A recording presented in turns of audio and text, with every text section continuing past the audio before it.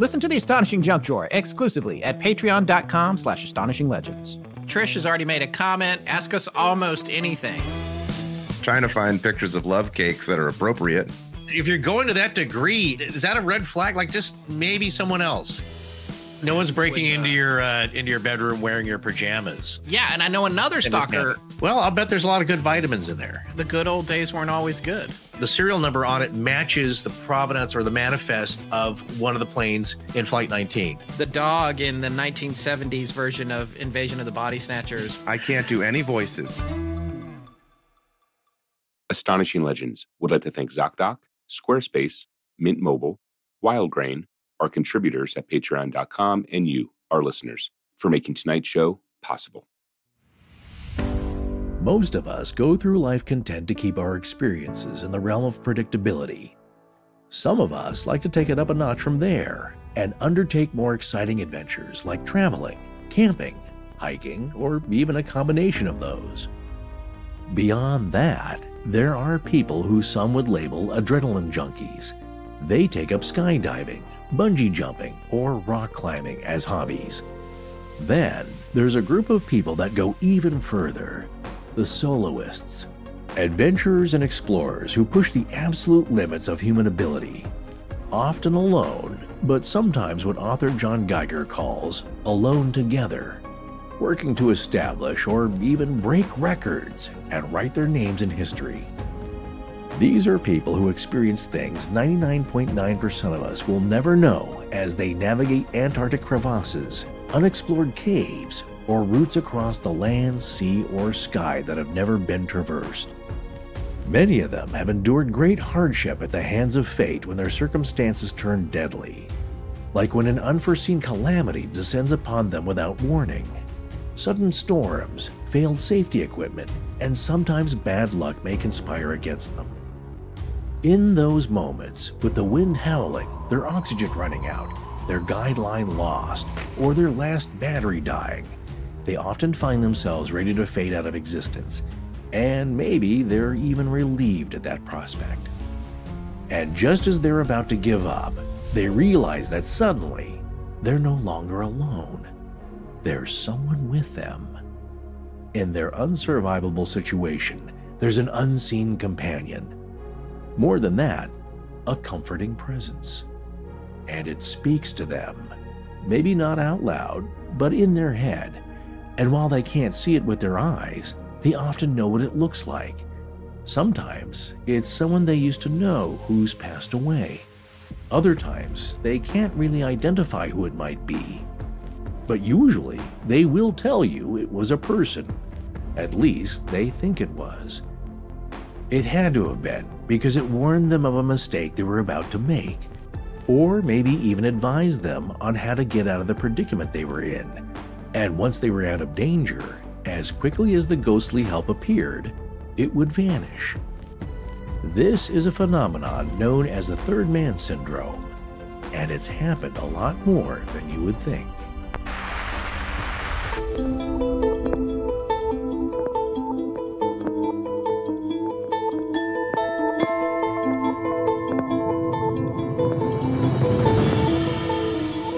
Welcome back to Astonishing Legends. I'm Scott Philbrook, and this is Forrest Burgess reading in the style of T.S. Eliot from what some say is the most famous poem in the English language, The Wasteland. Who is the third who walks always beside you? When I count, there are only you and I together. But when I look ahead up the white road, there was always another one walking beside you. Join us tonight for part 1 of our series on the third man syndrome.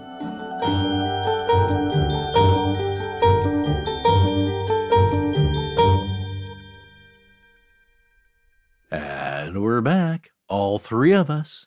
That we are, folks. Wait, what? There's only 2 of us. I know. I'm just leaning into the concept tonight. Besides, maybe there is a third man here. Well, I hope not, because that probably means we're about to die, and it's like it's only Tuesday. I know, but it's probably just Rich Haddam, just in spirit form. Okay. Yeah, right. he's stalking us on the astral plane, as usual. All right, folks, not a ton of housekeeping today, but speaking of Rich Haddam, just a quick reminder that his new show is debuting in about 3 weeks. Oh. And the Midnight Library has just wrapped its 9th season and 5 million plus downloads. And on top of that, Scared All the Time is a few episodes into season 2, with well over 100,000 downloads since they started last October. Yes, huzzah! That's right, folks. If you haven't already, find and subscribe to the Midnight Library, Scared All the Time, and even Richard Haddam's Paranormal Bookshelf, because his RSS feed is already set up, and there's a trailer there, so you can lock it in now. By the way, I keep getting quoted as saying Rich's new show is like Wonder Years meets Richard Haddam and his paranormal book collection. And I did say that, and it's true, but I forgot to add that if Wonder Years was rated R. Oh, it's not Wonder Years meets Euphoria. I don't know what the shows the kids are watching all these days. Yeah. It is raw and uncensored Rich, but that's how you would experience him in person. And if you haven't, it's such a pleasure to do that anyway. So it is so candid and so just emotionally just raw. It's quite a treat. But again, just a little forewarning. So thank you for that. Fear and Smoking. Yes, and Rich Haddam's Bookshelf. That's if you hadn't heard, that is the warning that comes up on Netflix before Twilight Zone. I just thought. Oh, yeah. Yeah. So Rich doesn't smoke, but he does dole out a lot of fear. Oh, and just one last thing before I toss it to you. I found an IG post that I sent to a good friend of mine talking about the Wonder Years. This comes from Chris DeRose at Chris D. Rose, but I got it via Space Monkey Mafia podcast. So shout out to those folks. The Wonder Years premiered 33 years ago today, 1988, depicting events 20 years earlier, 1968. A similar show today would be set in 2001. So how old does that make you feel? Wow. Yeah. All right, it's time for us to dive into tonight's topic, third man syndrome, or as it's also sometimes called, the third man factor. Man, this is wild stuff. Yes, I guess our good friends, our boys Adam and Matt at Graveyard Tales covered this last July, so as usual, we're late to the party. Yeah, we didn't know that until after we started digging into this, but we can't wait to hear that episode after we get this one done. We have to be careful because they're super litigious. Yeah, we have at least 3 lawsuits going back and forth between us right now about topic theft. Oh, come on now. I thought we agreed to settle all of that out of court for a few cheeseburgers and some good whiskey. Oh, that's right. We need to give them a call. Part of that agreement was, though, if we identify friends who've covered the same topic we're about to do, we always give a shout out. So if you're looking for a show like ours, but different, and you haven't heard it before, look for Graveyard Tales wherever you get your podcasts. Indeed, and I love their voices so much better than ours. Anyway, so where are we jumping off from here? Well, I think we need to do a little bit of background about what this phenomenon is. Yes. With the cold open we did tonight, we didn't really put a story in it, which usually that's what we do. It's like one of the stories goes in there.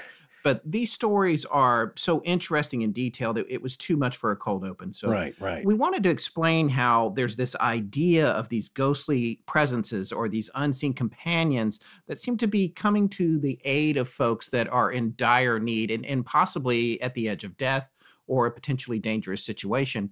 And so if we're going to talk about those people, we need to set the stage and I think explain to the listeners what exactly this phenomenon is before we talk about the stories that people have experienced. I think that's a grand idea, sir, because a lot of times we will have one weird incident, Cisco Grove, for instance, and then we extrapolate from that of like, okay, are there any patterns here? Does this fit into any kind of phenomenon or factor, as it might be here? And in this case, what you have is a factor waiting to be discovered through all of these other stories, and that's what John Geiger did. He had one story that he really liked. We're going to talk about that.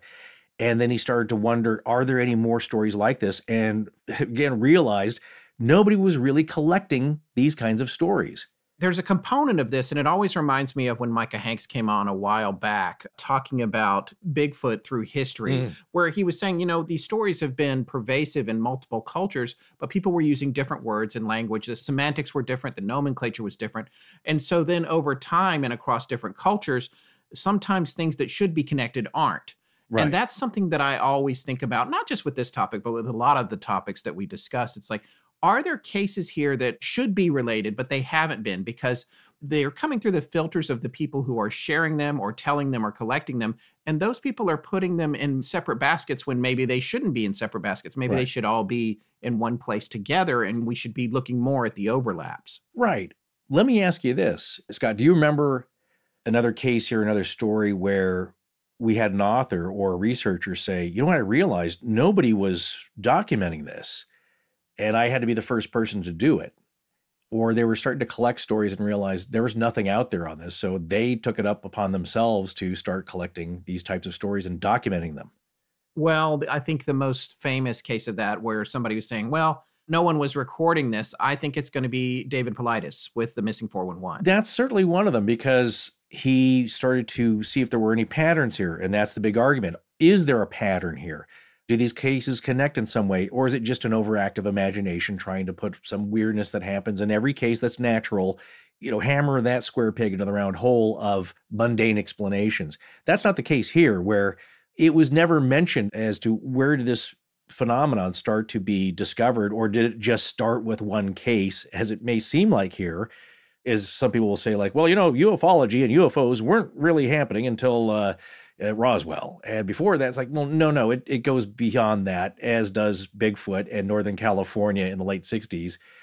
Right. It's always been going on, but nobody was really documenting it and putting it all together. And then that happens, and then there's really no starting date. I think this has always happened. And as we'll see, I think more so in part 2, because it's part of the theories, is the idea of the bicameral mind and the idea of ancients. And we're talking about like the ancient Greeks having in this idea that in these kind of extreme conditions, your mind will separate in a way, or there's two parts of the mind, and one will step in and like, okay, you know what, you panicking fool, step aside, I got this. And that's the person's other higher self saying like, just stop freaking out. We're going to figure this out. I'm going to take over. You just do what I say. And that's, of course, an overgeneralization of the idea of the bicameral mind. But that is part of the theories of what's going on here, perhaps. And that goes back to the ancient world, as we said. So the whole idea technically can be summarized or abstracted. Yeah. We found a real academic paper co-authored by our author here, who wrote this really fascinating book. This is one of those enjoyable ones that's not just super dry, because Scott and I love adventure, even though we don't do much of it ourselves. We're no King of Phillips or J.J. Kelly, but we're armchair adventure enthusiasts, and we love reading about these stories and about survival and under extreme conditions and all the things that go with it, especially if it's historical. And that's what you have here. There is a pattern that emerges, and I think technically in psychological circles, it's referred to as the sensed presence phenomenon. More colloquially, the third man factor. So to address that, there's a pretty good paper that's also rarely enjoyable to read, but it is co-authored by Peter Sudfeld, Sudfeld, and John Geiger. My apologies for any mispronunciations as well. And that appears in the book by J.H. Ellens, who I think is the editor on this, titled Psychology, Religion, and Spirituality, Volume 3, Miracles, God, Science, and Psychology in the Paranormal. Boy, that also sounds like a terrific read. But as we love to do here on the show, we love to get into the abstracts of scientific papers to make ourselves sound smarter. So that's what we're going to do here. But in this case, it really explains what the idea is about. So that's what we're going to give you here, and then visit the rest of the paper, I think, as we go on and as it pertains to how we lay out the story. So the abstract goes: people sometimes sense, see, or hear another being in situations in which the actual presence of another being is highly improbable, if not impossible. Psychologists refer to this as the, quote, sensed presence experience, end quote. Sensed presence experiences occur in a wide variety of situations to a wide variety of people, and the presences themselves vary in appearance, identity, and behavior. There are many kinds of sensed presence phenomena. They include psychotic, feverish, and drug-induced hallucinations, angelic and other religious visitations, ghosts, quote, corner of the eye, end quote, glimpses of someone almost seen or almost heard, quite common among recently bereaved persons, vivid dreams and daydreams, hypnagogic images in the, quote, twilight, end quote, state between sleep and full awakening. We've certainly talked about that. And misinterpretations of actual percepts, as when the shadow of a tree or the rustling of a bush is perceived as a human being or an animal. This happens to me a lot. Oh, by the way, it happens to me when I'm driving. And I don't know if it has to do with getting a little bit older, but when I drive and I'm constantly, especially this time of year, for whatever reasons, squirrels are on suicide missions, and so are the little birds out. that, even though the bird can fly, it chooses to fly 6 inches off the ground directly in front of the car, right? So I'm always looking out for that stuff, and a lot of times it's like, oh, I think it's an animal, and it's a bag of leaves, or a leaf, or a branch, or something else. And then in my neighborhood in particular, nearby, there's a golf course, and the signs all have roughly at the top, they have like the old world sort of ball shape. Yes, I know. And then like a shield under them. Yes. And at night I'll be driving and I'm like, there's a person standing on the side of the road. And then I'm like, oh no, it just says that a new development, they're selling homes from the 300,000s. That's what it says. But it looks like a dude who's going to jump in front of my car. No, here's the thing, that this all goes to part, I believe, if you want to extrapolate that even further, to seeing patterns in shower curtains, abstract patterns that repeat, and seeing faces and things. It's a little bit of pareidolia. It's a little bit of pattern recognition, or seeing things that we need to pay attention to, as our ancient DNA suggests that if we do this over 1 million years, or with human beings, 100,000 years of development, then it keeps the species alive.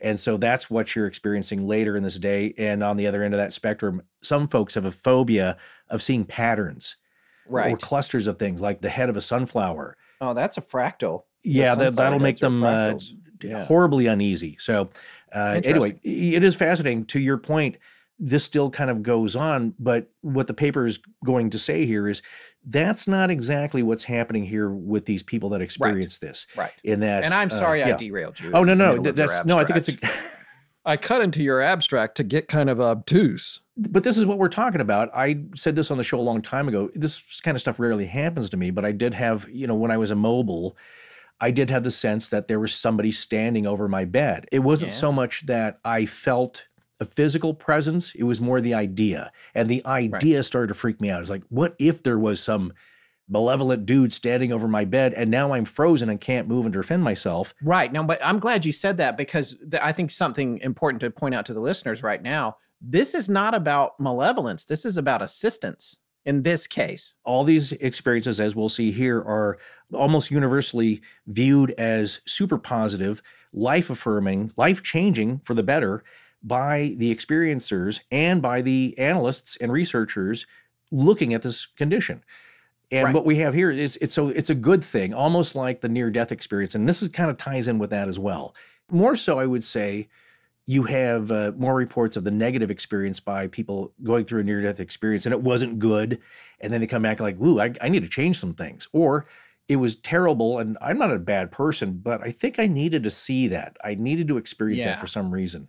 And so that kind of gets turned around. We had a discussion with Rich Hannum about this. Either it's happening within themselves in their brain, and we'll talk about that. Is it just a function of the brain, seeing the light at the end of the tunnel before you get snuffed out, and that's just a tape in your brain playing that, like, oh, we're about to check out here. Let's just play tape X. And it's the bright light and the warm feelings and the warm fuzzies and the relatives welcoming you into the other side. Or is this extent, something outside of the body that is conjured by the crisis apparition, in that there's so much human energy in an extreme moment that it's calling to something outside in the other realms to come help us because we need it? I think he might have coined it. Is that a Brandon Masulo term, the crisis apparition? I feel like that's him. I'm not sure if he did or He's not. certainly That the isn't first person I learned about that phrase from. Well, getting back to the paper here, we're talking about percepts, and I think it's Google here is trying to make me change it to perceptions. So you can think about it that way, in that it's saying the paper and the phenomenon in this instance is not going to deal with the sensory things that you're, shadow people. The face you see in the shadows of a tree, or the rustling of a bush, of like somebody's stalking me. And certainly, again, this ties in with so many things that we've talked about. Like, I heard elves or fairies rustling in the bushes following us. Right. That's a different kind of thing. This is actually felt and sometimes seen. So anyway, to go on with the abstract here, it says, this chapter will not deal with such percepts. Rather, we address experiences that are reported by people in extreme and unusual environments. And learn this acronym, folks, EUEs, extreme and unusual environments. Yes. EUs, which are of interest to psychologists because no obvious explanation presents itself. Sensed presences in EUEs may be seen, heard, and sometimes touched, but commonly they are literally sensed. Their identity may be unknown to the perceiver, although even in such cases, people usually do know whether the being is male or female. Now, in Geiger's book, page 9, he does talk about a mountain climber who said because of the extreme empathy and, I guess, warmth that he felt, he sensed it was a female other that was helping him. More on that in a bit. Continuing on. Sometimes a presence is recognized as a religious figure, friend, acquaintance, or relative. Folks, remember the old Star Trek where Captain Kirk is, he's got to battle it out. I think he can choose your helper. Think of the first person. And who shows up to help Captain Kirk but Abraham Lincoln?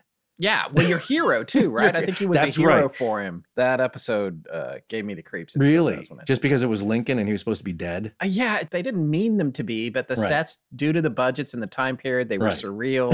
It was pretty surreal. It was like, yeah, that was Desi-Lu. I always like to point that out. That's right. Lucille Ball and Desi Arnaz produced Star Trek. There would not be Star Trek had there not been I Love Lucy, and specifically the vision that those two had. So and just as strange on the production side, I think about, there is some actor who is an Abraham Lincoln impersonator, and he gets lots of gigs. And the last thing he probably thought was, I will never be on Star Trek portraying Abraham Lincoln. And then boom, there he is. Helping out William Shatner. That is a form of that. I know we're being a little flip here, but I think that is somebody shows up. And like I said, it's not just like an unseen thing and you have this feeling. Sometimes people see these people show up or they appear as a solid person and then they disappear. When's the last time you went to the doctor, man? Oh, boy. Well, you being of a certain age, you have an important test you're overdue for, something everyone should get. Who are you, my parents?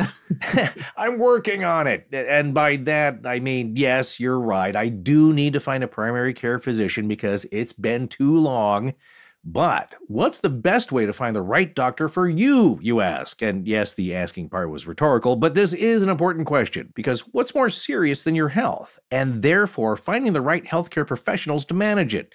A doctor, a dentist, psychiatrist, dermatologist, OBGYN, or eye doctor, whatever the field or specialty, you need to find somebody who actually listens to you, makes you feel comfortable, and has a proven track record of delivering quality care. Sure, you could do what most folks do, ask a friend or relative for a referral, but don't we all know a friend that has that friend? Someone we can't figure out why they're friends with because we wouldn't be friends with them? The point is, a medical professional might be right for your friend, but not entirely for you. That is so true. Your health and your doctors are one area, especially where you don't want to compromise or go the lazy route. And with ZocDoc, you don't have to. We're big on research here, and that's what ZocDoc provides. One of the best resources for finding the right match for you and your needs. ZocDoc is a free app and website where you can search and compare highly rated in-network doctors near you and instantly book appointments with them online. Precisely. And this research is so easy and comforting, knowing you're not just throwing a dart. And ZocDoc is so easy to use. You just type in what type of condition, procedure, or doctor you need info about, your location, and then your insurance carrier and plan, if you have one, and immediately you get a list with ratings, highlights, and available appointments. With ZocDoc, you've got more options than you know. No compromises. Once you find the doc you want, you can book them immediately. No more waiting awkwardly on hold with a receptionist. And these docs all have verified reviews from actual real patients. We're talking about booking appointments with tens of thousands of top-rated, patient-reviewed, credible doctors and specialists. The typical wait time to see a doctor booked on ZocDoc is between just 24 to 72 hours. That's it. You can even score same-day appointments. ZocDoc was a terrific tool for me in my doctor search, and if you're in the market for a medical professional, I highly recommend it. And did we mention it's free? I think we did. Go to ZocDoc.com/legends and download the ZocDoc app for free. Then find and book a top-rated doctor today. That's ZocDoc.com/legends. ZocDoc.com/legends. A Squarespace website can be kind of like your third man or third person. What are you on about now? A powerful force to be reckoned with that has your back. Now, hear me out on this. Okay. The way I see it, in any endeavor one does, you have three elements. You, the content you create or the thing you make or the service you provide, and the means of distribution or providing platform. Squarespace is the guiding online presence, guiding your productivity and brand while guiding people to who you are and what you do. Oh, all right, then weird, but I kind of see what you're getting at. Squarespace is like your visible higher self, an online manifestation of you and what you do, what you present to the world. Well, yeah, I'll go with that. And now who's getting woo? Okay, but I like it. Okay, because whatever your manifestations, your spirit guides, what have you, are up to, Squarespace is your helping hand from beginning to end. Whether showcasing your climbing expedition, selling your arts and crafts, or giving tarot readings, you need to organize your assets and pay the bills. For example, we were just talking about appointments, right? Well, you can accept appointments on your Squarespace website, offer online or in-person private sessions, workshops, and group classes. Squarespace provides everything you need to manage your schedule, accept secure payments, send automatic reminders, beautifully showcase your services, and more. Right. And if you sell goods or services, no matter if it's physical, digital, or on-site, you probably figured out that it makes sense to be able to sell both online and in person. Squarespace has all the tools you need to quickly start selling and make checkout seamless for your customers with simple but powerful payment tools. You can accept credit cards, PayPal, and Apple Pay, and offer customers the option to buy now and pay later with Afterpay and ClearPay. Ooh, flexible payments. One of the number one keys to selling. Remove the customer's objections with buy now, pay later. Why, it's like you're a big business. But maybe you're just selling your witch bottles and crocheted Mothman plushies at the farmer's market on weekends. Well, Squarespace offers in-point point-of-sale support where you can connect a Square Reader to the Squarespace SQSP app and then keep your orders, inventory, and customer data in sync with your online store. Bleeding edge. Don't think you have to climb that online mountain by yourself. Let Squarespace be your Sherpa. Just start trekking to squarespace.com for a free trial. And when you're ready to launch, go to squarespace.com/legends to save 10% off your first purchase of a website or domain. Or use promo code LEGENDS. That's squarespace.com/legends. Hi, I'm Ashley, and you're listening to Astonishing Legends with Scott Philbrook and Forrest Burgess. Now back to the show. Continuing on, they often appear when the person is weakened by exhaustion or illness, on the verge of death from cold, thirst, or starvation, lost and alone, or in an unusually stimulus-poor environment. There's a phenomenon that I think was covered in a radio lab about a guy being on a sailboat, I think with maybe two other friends. You know, he had a busy, normal, regular life like we all do, and then he goes on this sailing trip out in the middle of the ocean, the breeze and the sun and the waves, and suddenly his mind starts playing Van Halen 2, the whole album, in his head as if he were listening to a Walkman. Right. Right, and so how does that happen? And he couldn't shut it off. Like, imagine getting a tune stuck in your head. And he said it was just as clear. It was like whole songs were playing, not just snippets.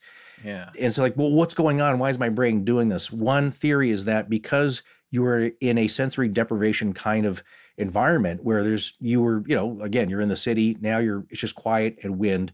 And with your friends just occasionally talking and you're sailing. Now you're in a bit of sensory deprivation. Your brain is like, well, this is too boring. We got to do something. Play Van Halen. You like that, right? And, I keep diving into this abstract you're trying to finish here, but the other thing that it reminds me of is what they talk about with out-of-body experiences. When you try to practice them, they say at that moment when you're separating from your body, right, that the sensory deprivation, because you're for a different reason, not because you're on a sailboat, not because you're in a sensory deprivation tank, but because you're actually disconnecting your conscious mind from the privilege of your senses. Right. Then you will hear like a freight train sound or something. Something is almost just made up because the two things are separated, and the subconscious mind begins to freak out because you're depriving it of things that it's used to having at its beck and call all the time. Exactly. That could be part of this phenomenon here. After the movie Altered States came out, it was one of my favorites, just freaky. Oh God, I have never seen that. You're going to have to. I had a copy of Altered States written by Patty Chayefsky. And so I started researching that, I think when I was in high school, and finding out it was based on the work of Dr. John Lilly and using sensory deprivation tanks. And one phenomenon that is common to a lot of people, but not universal, is that people in sensory deprivation tanks will hear sounds of buzzsaws, or you feel like your limbs have separated from your body. And so strange things happen in stimulus poor environments. You will get this kind of phenomenon. That is just one aspect of the sensed presence experience here, or the third man factor. Right. Yeah. So to finish up here, Most surprisingly, they do not just serve as companions, they actually help the person in trouble, sometimes by offering useful information or advice, and at other times by seeming to take a hand in whatever needs to be done to improve the chances of survival. This chapter, talking about the chapter that's within this other book, this chapter will describe episodes in which such apparitions were reported, analyze the causal conditions, and review the theoretical explanations that have been advanced for the phenomenon. Last thing I'll say on this, and I'm not sure we'll be able to find anecdotal evidence to support this, but I'd be curious to know if somebody was supplied information on how to survive that they did not possess themselves. Here's a thing that I don't even know right at this moment, but I will know probably by the time we get done recording this episode. I haven't figured out whether the cases where those are mentioned in our research, whether or not they're anecdotal or backed up yet. So at this moment, as we're doing this part of the show, I'm not sure, but maybe 20, 30 minutes from now, I might be able to definitively say, no, this person definitely got information that they did not have themselves. It's outside the scope of their training for this scenario, whether it's a lost airplane, spelunking, mountain climbing, whatever. Did they get advice from the third man, from this being, from this sensed presence? That was outside the realm of their own training and expertise. We're going to talk about that for sure. One of the more famous cases, the one on Gremlins, that's one of the first times I came across is like, oh yeah, I heard about this and we didn't really ever talk about it, but it was Charles Lindbergh making his famous transatlantic flight and saying that I felt that there was somebody in the cockpit with me, just kind of keeping me awake, giving me encouragement, saying, you can do this.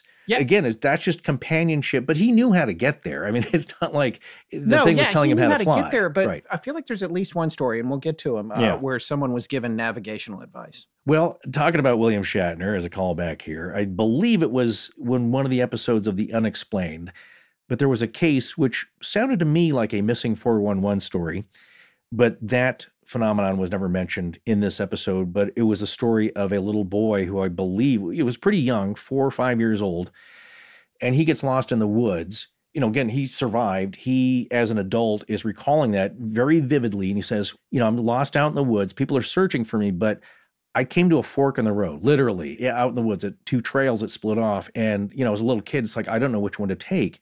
And he remembers some thought, but he said there was something that said to him or told him, go to the right, and you'll see adults. And he did, and they found him. Now, here's the question that was presented in the episode. How did that happen? Of course, it's 50-50. People say, well, he just guessed right. But he survived. And if you chalk that up to some kind of, you know, I'm not saying supernatural, paranormal, it's just that something, that survival instinct, even with a 4 or 5-year-old, told him to take the right choice.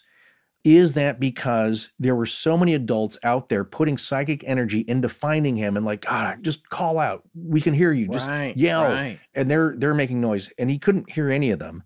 But they're putting that psychic energy out there and the kid just picked up on that. Or was it something like a guardian angel? 2 quick things I want to say there. One is, and this is a mathematical observation, and I don't remember everything about my permutations, combinations, and probability. But I do think in this case, it's actually not 50-50. I know you were probably just saying that anecdotally. Sure. Yeah. It's a 50-50 that he's going to go left or right. But it's not 50-50 that there's going to be people down either one of the paths. There might not be anybody anywhere. That is true. So I think the odds are actually a little bit more against him in that scenario. That's exactly right. To make this point, people thinking maybe a little simplistically that there are people at one of the 2 paths. Well, guess what? He could be turned around in the totally opposite wrong direction, and there's 2 forks in the road here. This isn't the trolley experiment. He's out in the middle of nowhere. He could go left or right, and either one of them could mean death. You don't know. So the statistical chance of there being people, that gets into a much more complicated scenario. It's like, is there a creek? Is there a campground? Whatever. But like, that's what's interesting about that. The other thing that reminds me of is there's an old Unsolved Mysteries, and I can't remember the exact situation, but I feel like somebody was lost, and this guy just went and got on his horse looking for this missing person. And he was like, I know where they are. And he just rode his horse out into like up a mountain. It was outside of LA or somewhere, and rode right up to the missing person. And so it's just like, and then like rescued him. And it's like, I don't know how I knew it. I just knew where they were. Exactly. There's something. So that, again, what I'm getting at with the anecdote here and talking about another episode we did, the Watsika Wonder, with the strange reincarnated powers, perhaps, or psychic abilities of Lurency Venom. And people Currency, wonder, yes. parapsychologists, William James at the time, the father of American psychology, wondered, is this really some kind of supernatural, spiritual, outside of the body kind of thing, or what have you? Or is this just an example of psychic ability, which they found more credible, which they found more probable, is that she's not omniscient. She's just reading the minds of the person somehow and they getting were the like, right this answers. is what's really happening. Well, that's what's funny, is that for that time period, that seemed more likely to them. And now with, oh, that's all poppycock. That's just ridiculous. It's like, well, these were the smartest people in the room at the time. Right. And that's what they were wondering, is that how are they picking up on this? And that, again, ties back to this. When people are told somehow how to survive, given practical advice by this unseen or sometimes seen voice or person or being that they feel is with them, where are they getting the information? A lot of these stories we'll just see with an injured mountain climber who got hit with an avalanche. It's just something told him in his mind, just follow the drops of blood coming off your own broken nose. Just follow that. Just keep going forward. Well, that's not really technical information, but it was encouragement.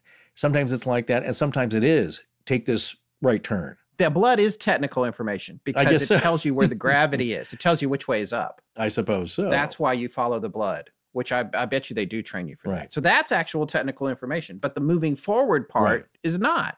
And it's a combination of things that's coming from these voices sometimes. Now, there are some rules that Geiger and Sudfeld have come up with that are outlined in this pretty good Medium article. This article is called, How Does Our Understanding of the Sense Presence Phenomenon in Extreme Settings Change the Way We Talk About So-Called Mental Illnesses in Daily Life? Blaze seems to note some consistency in the aspects of the experience here. And with that consistency, that points to something that is not just a one-off, you're about to die kind of a freak-out experience by people who may be mentally unstable. The article starts off saying, 1, they occur in mentally and physically healthy individuals. 2, they arise in times of stress. 3, they are considered a coping resource that contributes to survival. 4, whilst there exist many theories, their source remains unknown. So to let people know, there is no definitive thing, or to say like, well, I could point to the journals here and the textbooks of psychology and say, this is what's happening. Nobody really knows. The article goes on to state, starting with the second fact, it is crucial to note that the unusual demands of extreme environments and the unusual experience of the sensed presence are connected by feelings of stress. Stress seems to be one of the main factors that has to happen for this to be brought on. It's a trigger. The feeling of a presence often appears when the person is, quote, weakened by exhaustion or illness, on the verge of death from cold, thirst or starvation, lost or alone, or in an unusually stimulus-poor environment. That's pulling from the abstract.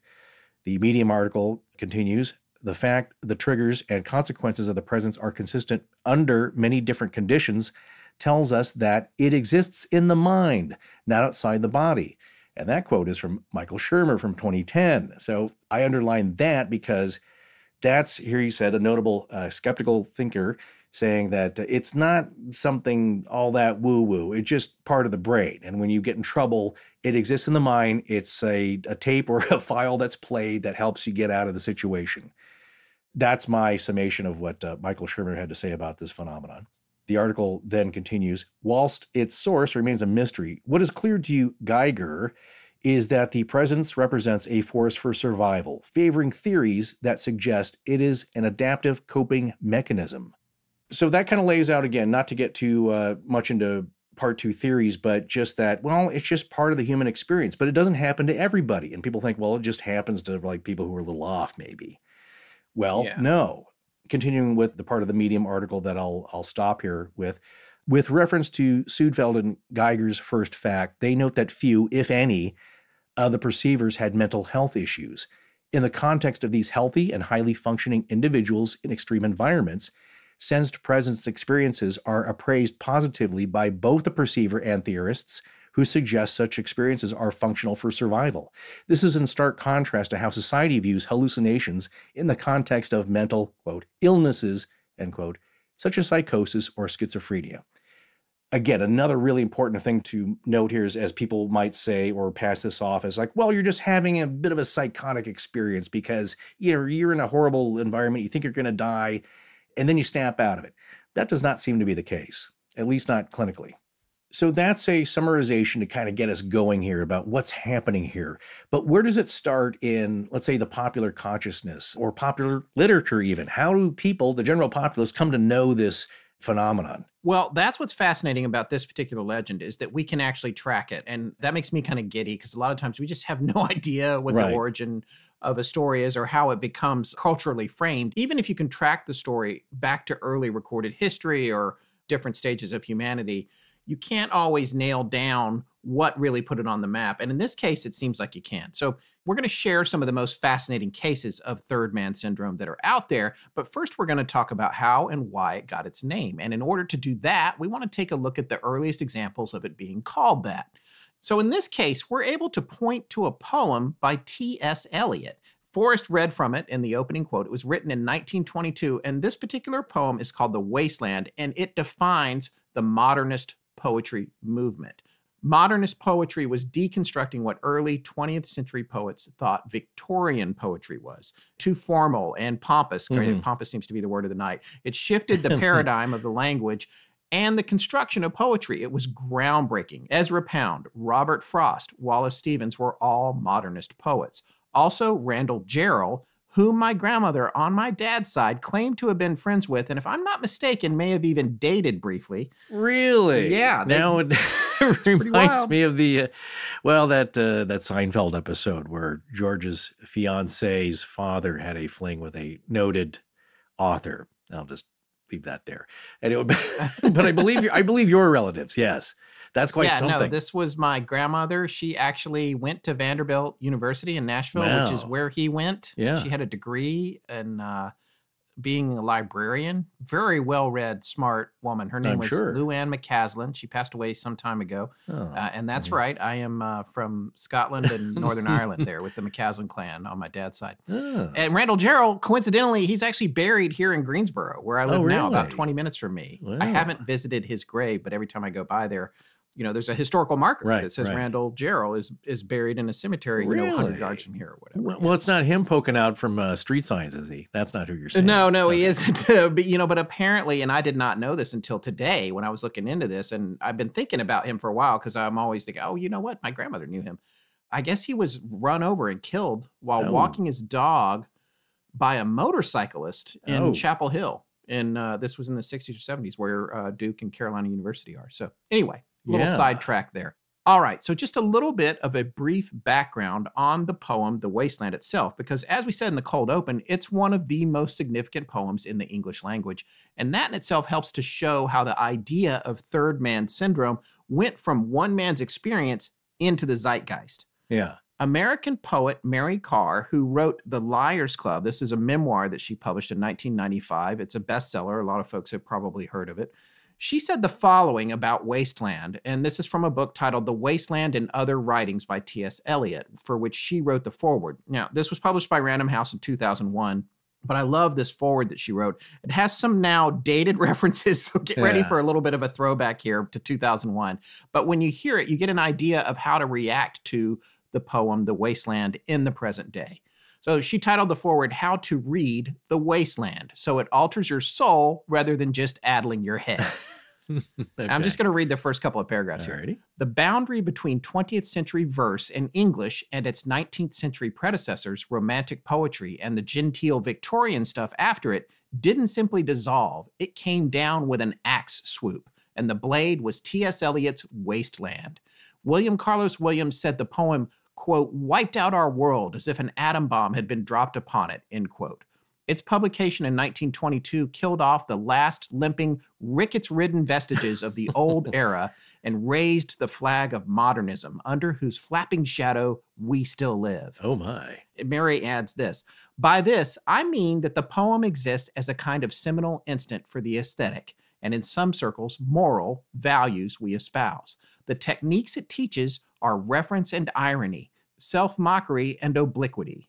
These are the same ones championed today in art and culture at all levels, be it David Letterman's hipper-than-thou sarcasm or the erotic self-mockery of Cindy Sherman's photographs. Wow. Quentin Tarantino's nonlinear jumps between scenes in Pulp Fiction partly derive from it, as does the oracular, disaffected voice of Cormac McCarthy in Blood Meridian, or the dreamy surface of Toni Morrison's Beloved. So there's a lot of old cultural references there.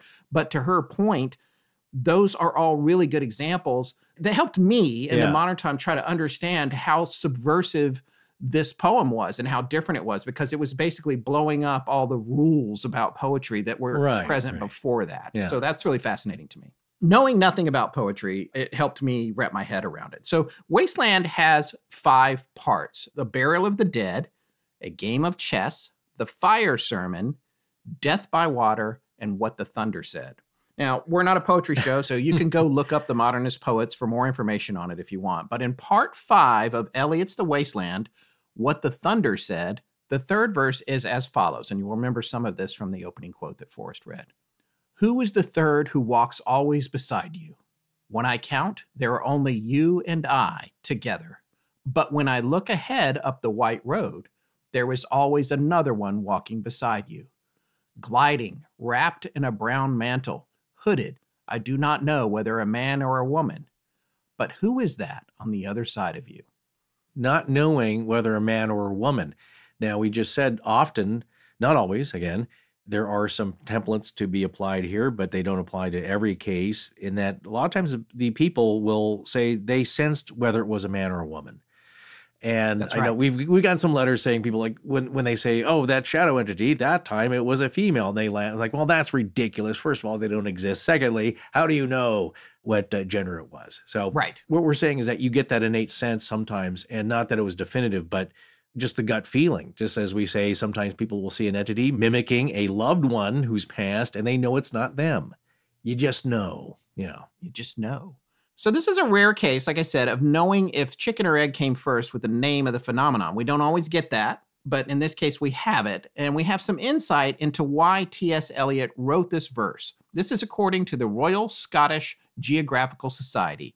There's a footnote to The Wasteland that T.S. Eliot says applies to the line starting at 360 in the poem, which is the verse we just read. And here is the footnote. T.S. Eliot wrote this himself. Quote, the following lines were stimulated by the account of one of the Antarctic expeditions, I forget which, but I think one of Shackleton's.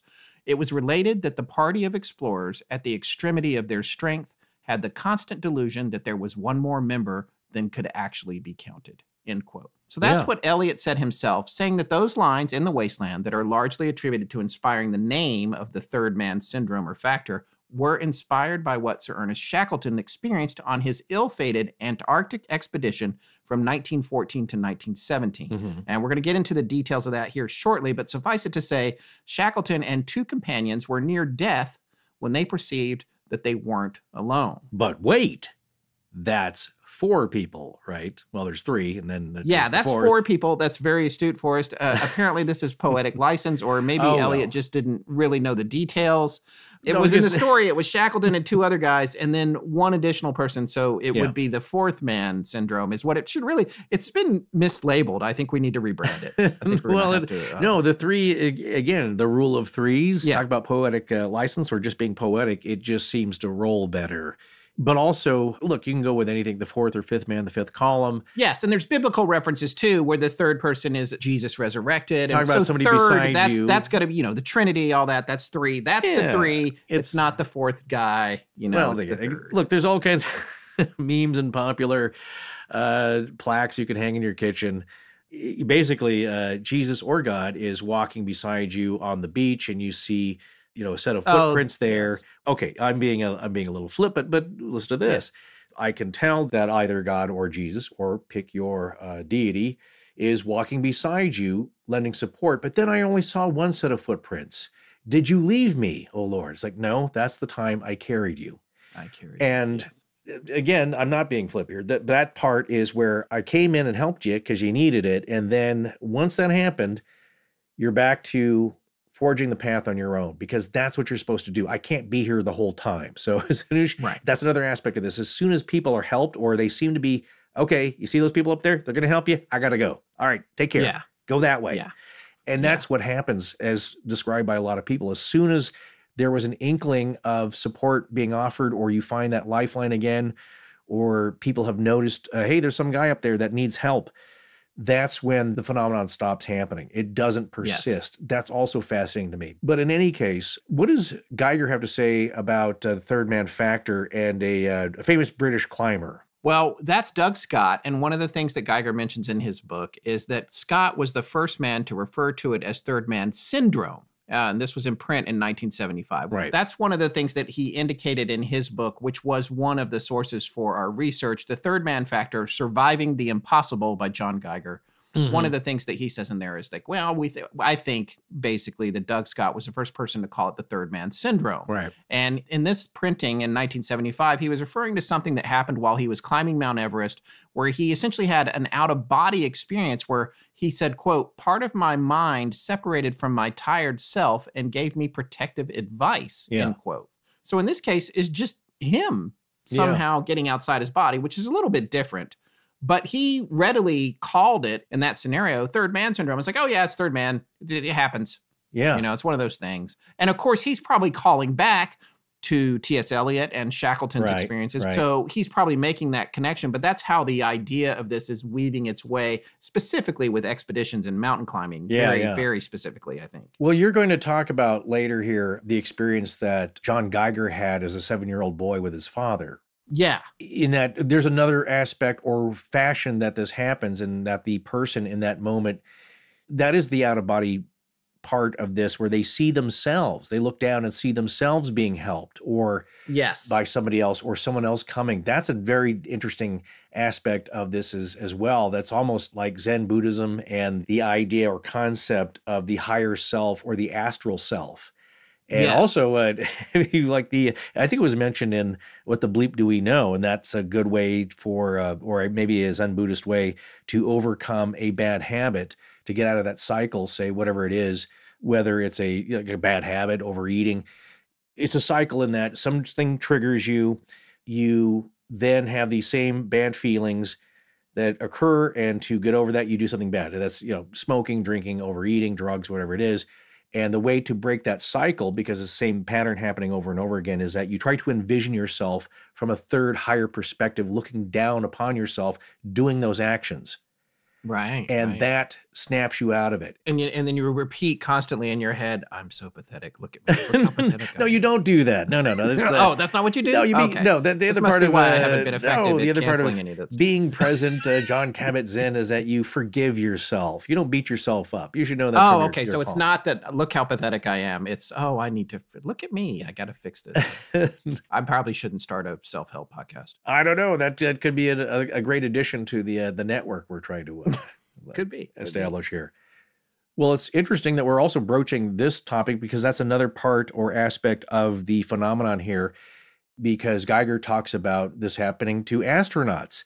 And I connect that to what's called the overview effect, that once you get out of the atmosphere of Earth and you look back down at the Earth, something happens to you. Yeah. Well, it happened to William Shatner going up in Blue Origin. That's our third William Shatner Captain Kirk reference. I know. Bill Shat making it tonight. It's all over. It's just happening all over this episode. And it's significant because, again, we're talking about highly skilled individuals, tested, trained. These people don't have psychotic breaks. They've been tested for that, because that should not be happening when you're piloting a spaceship. But they will tell you that something profound happens to your psyche, and that you realize how, again, I love the two aspects of this because it's how I view my life and worldview, is that, one, in the context of the universe, you are not even a fly speck. You are nothing, a thought, an ephemeral gust of bad wind.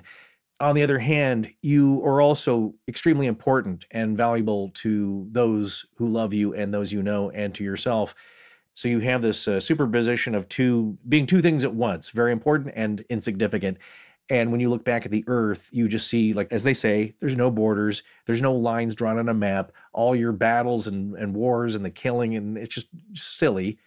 But you're so wrapped up in what your day-to-day stuff is, and your perceived grievances and your pettiness, that you don't see the bigger picture. And when you have to get off the planet, literally, and then you realize it. It's like, wow, this is very special. But then we're a blue dot in the midst of perhaps literal infinity. And so, you were again holding these two positions, which is a very special thing. But Once again, these are not people losing their minds or having a psychotic break. They are just in a EUE. Extremely unusual environment, right? Which is different from an ROUS. What is that? A RU? Or a rodent of unusual size. Oh, yes. There you go. Well, so circling back around, there's actually another quote that British climber Doug Scott had said in a book titled Everest the Hard Way by C. Bonington. He said that he had been, quote, followed by the appearance of a man, definitely a human figure with arms and legs, end quote. So that's another thing that's really interesting about the third man idea, is that it does seem to be humanoid. That comes up over and over again when people can actually wrap their heads around what they're experiencing. So to recap just briefly here, the idea of the invisible third man actually comes from a famous Antarctic expedition that started in 1914 and lasted until 1916 after the ship the team was traveling on became trapped in the ice. Then in 1922, T.S. Eliot pens his finest work in what would become a world-famous poem in The Wasteland, mentioning an invisible third person walking beside someone. In 1975, Doug Scott refers to it almost offhandedly as third man syndrome, and as near as we can tell, author John Geiger was the one who renamed it the third man factor when he wrote his book, The Third Man Factor, which came out in 2009. Just one little tangent here. We actually found digitized copies on the internet of T.S. Eliot actually reading The Wasteland himself. We found this online, but they're copyrighted, so we didn't share them here in the show. But his voice and delivery is super wild. Forrest, you did a pretty good interpretation of it. Well, thank you so much, sir. But you'd have to be careful because if you say with the same inflection or you're trying to match it, then you sound like you're mocking him. Like, who is the third who walks always beside you? Yes. Yeah, I just want But that's what he sounds like. And, there's a lot of stuff that talks about, a lot of people have heard those recordings because he lived long enough to get recorded.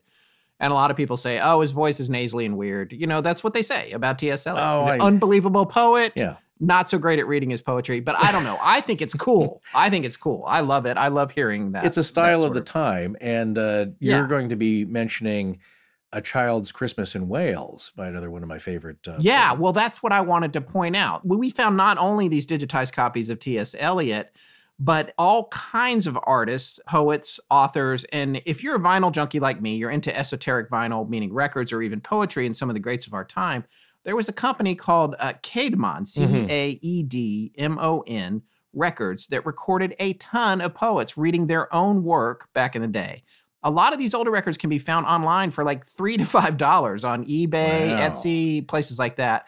And it's wild stuff if you want to hear famous poets reading their own work. Yeah. And since it's Women's History Month, I want to definitely point out that Caedmon was actually started by two women in New York City in 1952, cool. Barbara Cohen and Marianne Roney, and it's now part of HarperCollins Audio.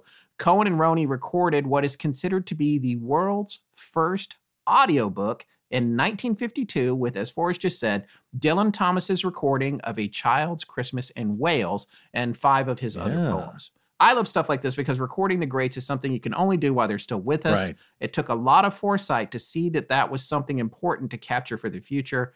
And all the people that were involved in that, they're not with us anymore. But that's a huge legacy that they left behind, especially Barbara Cohen and Mary. Absolutely. Very, very cool. So we'll have a link to some of that stuff. Maybe see if I can find some that are for sale. You'll have to hit those links pretty quick because they'll be gone if you're listening to this a few years later or months later.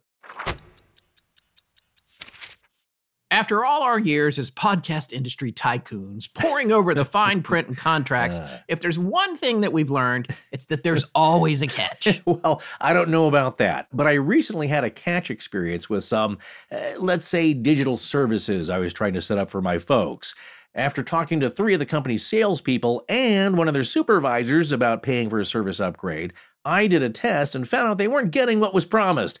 I called their tech support, and after a lot of phone time, on-hold music, hassle, etc., came to find out that the service they signed us up for wasn't actually available yet at their address. And there's the catch. If you've been getting ripped off by overpriced wireless providers, when you heard that Mint Mobile's wireless plans are just $15 a month when you purchase a 3-month plan, you may have thought, what's the catch? Well, trust us, there isn't one. Nope, no catch. Just secret sauce. And what is Mint Mobile's secret sauce?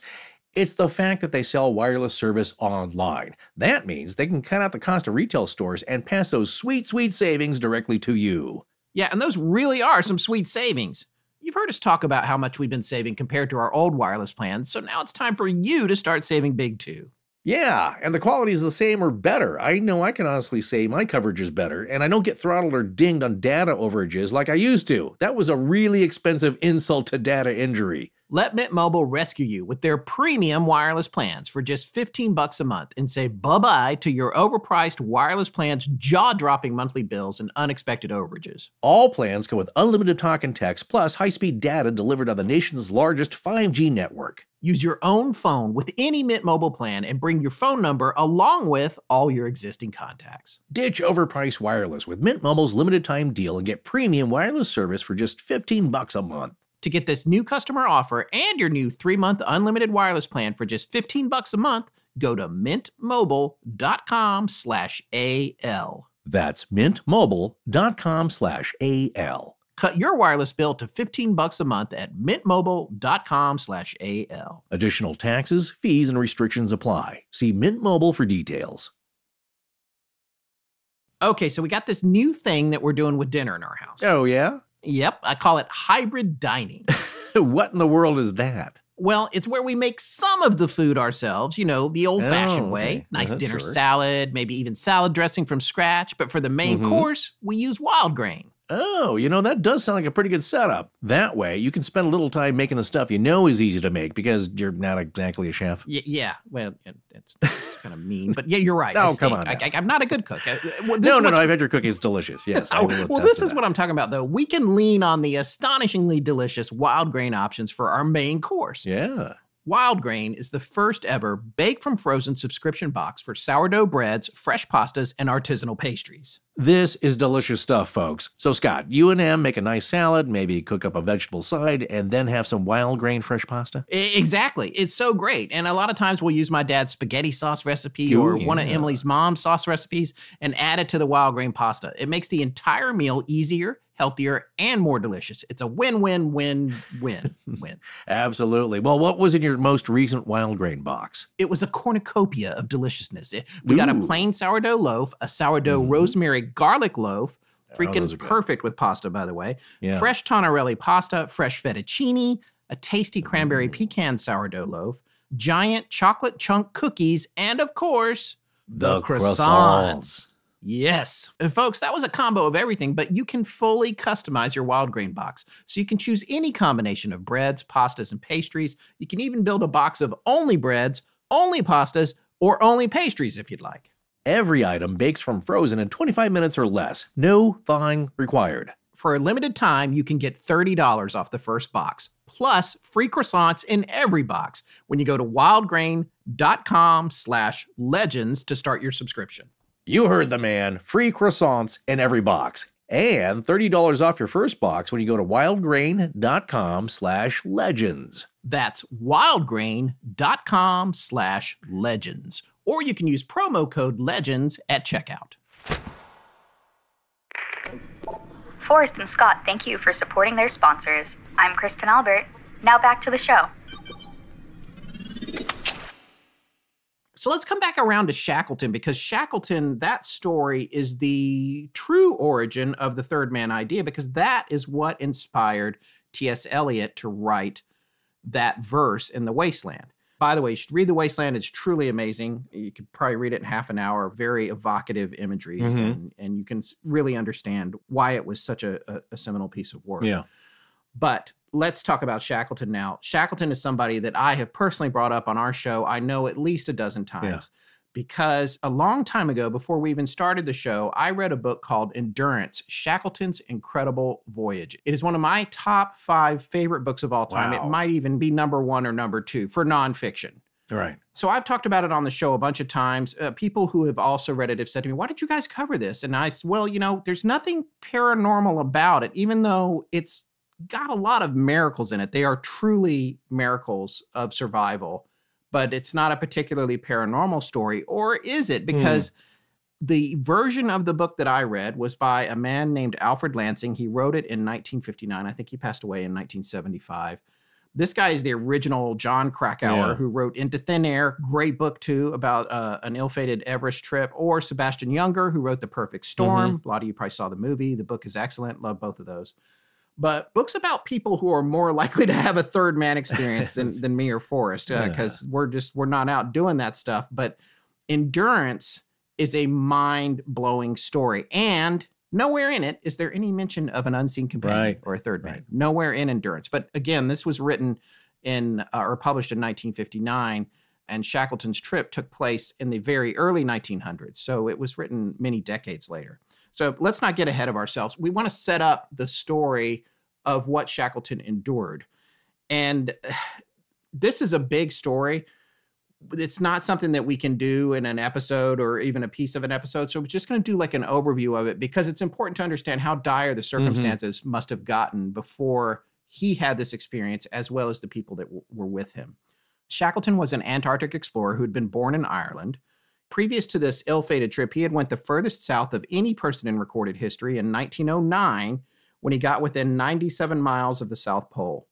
Roald Amundsen got to the South Pole in 1911, so Shackleton shifted his focus after getting so close, and then Amundsen got there. Everybody was racing to the South Pole.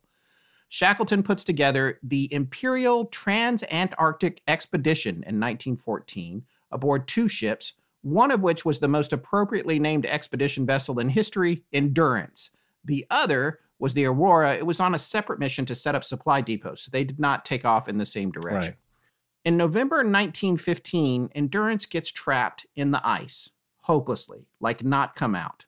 10 months, it's stuck. It's obvious it's not only not going to be free, it's probably going to get crushed and sink. So the 26 crew and all their dogs had all been living on the ice near the boat all this time, trying to see if it was ever going to come free, but it seemed like there was no way that it would. This story cannot be summed up, especially in a segment on an episode of Astonishing Legends. We've not covered it on the show because, like I said, it's not necessarily paranormal, but there's a lot of miraculous things that take place in it. However, I will say there is I'd hate to bait and switch here, but there is a strange paranormal story about supposedly one of the South Pole explorers finding a large patch of subtropical greenery. Oh, there's a huge, it's a big conspiracy theory that, what do you mean? It's not all covered in snow and ice. Of course, that's way out there, but that's a story for another time. But yeah, just put that out there that there is, and then of course you've got Nazi U-boats delivering the Spear of Longinus and all kinds of fun stuff down in Antarctica. So Antarctica is very mysterious and rife itself with paranormal lore. But in this case, we're just talking about just what it's like being there and what Shackleton had to go through. And I think a couple of years ago, they found a case that belonged to the photographer on the ship, and they're glass photographic plates where you have a piece of glass and the emulsion is painted on. And they found some original photographs that I think that were submerged, but it's so cold there, they were fairly well preserved and able to retrieve images from them. Yeah. There's also a lot of pictures that survive. Right. So because this overlapped with successful photography. So there's a lot of pictures from the rescue efforts and other things that happened. And in addition to that, I think in a couple of years ago too, they also found a case of booze, which I'm pretty sure went to Sotheby's or something. Yeah, I just saw a video, and again, it's in luscious 4K. Somebody went and explored the shack, and of course, because it's so cold there, you go in and it's like they just left. You know, there's cans of food on the shelf, perfectly preserved. You could probably still eat them. And it's just amazing, and you can get a real sense of this is exactly the conditions they were living in while they were there. However, there are some very uncomfortable aspects of that I remember from just hearing the whole story and reading about it, in that, you know, they were trying to be on their boat, and all they had really, again, you know, there's no North Face, Columbia sporting goods wear, there's oiled skins. And freezing water coming into the boat and dousing them, and just the most horrific conditions you can imagine, the most uncomfortable, horrible conditions you can imagine. So in early April 1916, 15 months after the ship got stranded in the ice that they were camping on and that they were trying to hang out on and to figure out what to do next began to rapidly break apart. And Shackleton decided that they're going to need to take the 3 small boats that had been salvaged from the Endurance and put to sea. The waves at this point are 3 to 6 and sometimes 10 feet, as they were in some of the roughest waters on the planet. Each of these boats is about 22 feet long. After 3 nights at sea, they saw an island, and Shackleton felt some of the men would die if they didn't land. So they headed for what is now known to have been Elephant Island, named for the elephant seals there. And that's good news because you can eat them, well, which is good for them in this particular Right. situation. However, no humans lived on Elephant Island. Right. So once they got in there and they got settled, they set the boats up upside down. They're trying to make shelters. Again, why I don't know why I'm always bringing up Naked and Afraid, but you'd be lucky to have a boat on Naked and Afraid. They're building their bomas and shelters from a bunch of sticks. At least they had the boats that they could get underneath. Not like they were having a good time, though. But after they were there for a few days, Shackleton realized that he's going to have to leave men behind and go for help. They can't live there forever on that island. So him and his navigator and a couple of other of the high-ranking people that he brought with him figured out that there were 3 islands they could try to go for. 2 were roughly 500 miles away. I think one was 550. The other one was 500. The third, South Georgia, was 800 miles away. But guess what? That turns out to be the best one to go to for the current. Right. Imagine when you get in your car with your family and you have to drive 500 miles. And it's, oh my God, are we ever going to get there? Like how dreary that can be. And that's at 70, 80 miles an hour these days. Imagine this, 800 miles away. So the other ones, they figured out it's going to be impossible to reach the other 2, even though they're 300 miles closer in a 22-foot boat. Even the favorable route was through the nearly impossible to navigate Drake Passage. So 6 men, counting Shackleton, went into one boat, the James Caird, and they set sail on April 24th, 1916, from Elephant Island for South Georgia during a break in a blizzard, which they had been also waiting for this blizzard to stop. And also, I think it was Captain Worsley, Frank Worsley, who was a navigator. He kept climbing up, and I'm like seriously climbing up, maybe 1,000 feet. He would go up and look at the ice flows and see, are we going to be able to even get out of this harbor, out of this little bay we're in? So at this point, April 24th, the ice flows are favorable. There's a break in the weather. They take off in this 22-foot boat, which does have a sail, named the James Caird. 16 days later, on May 10th, they arrive on the western coast of South Georgia, 800 miles from Elephant Island. Only problem? No humans are living on the west coast of South Georgia. Now, there are people, but there's no humans there. To this day, Captain Worsley's navigation of that trip, with nothing more than a sextant, a chronometer, and a single chart, is considered in itself to be one of the most astonishing navigational exercises ever undertaken by a human being. The fact that he put them on that island across 800 miles of water and the Drake Passage in a rickety boat from the Endurance is mind-boggling. So now they're on this beach on the west side of South Georgia. There's no people. They want to try to figure out how they can get to the east side where the whaling stations are. And they know where some are because that's where they actually started out. It was one of their first stops when they started out on this expedition on the other side of the island. At 3:10 a.m. on May 19th, after having waited for a break in the weather, which had kept them stuck on the west side of South Georgia Island, Shackleton took 2 men with him. They had already agreed to do this and left 3 behind. And then they set out looking for the whaling station at Husvik on the east coast of South Georgia Island. It had been 17 months since the Endurance had first gotten stuck in the ice and 532 days since they had been seen on the east side of South Georgia Island about to start on their adventure.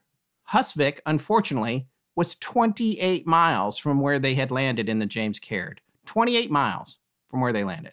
So now they're going to have to climb 3,000 to 4,000 feet in altitude along the way, traversing glaciers, crevasses, and steep frozen slopes. If they didn't make it, not only would the 3 men they left behind on the west side of South Georgia die, so would all 22 left 800 miles away on Elephant Island. These guys didn't even take sleeping bags with them. They wanted to go light. They didn't even take sleeping bags. All these people's lives are hinging on what happens to these 3 guys as they walk across 30 miles across glaciers and mountains to get to a whaling community. They hiked sometimes for hours, only to find themselves at the edge of a cliff and having to retreat miles backwards and then try again in a different direction. 12 hours after they had left the boat behind, at around 4 in the afternoon on the following day, the sun was fading and this fog was coming in and it was getting cold. And they were up on a ridge that was so sharp, Shackleton could sit astride it, one leg on either side. Ew. Some of this I took directly from the Endurance book, Lansing's book that I was mentioning. They needed to descend, but they were losing daylight, and Shackleton thought that they were at 4,500 feet in altitude, which meant if it got dark or weather came in, they would probably freeze to death.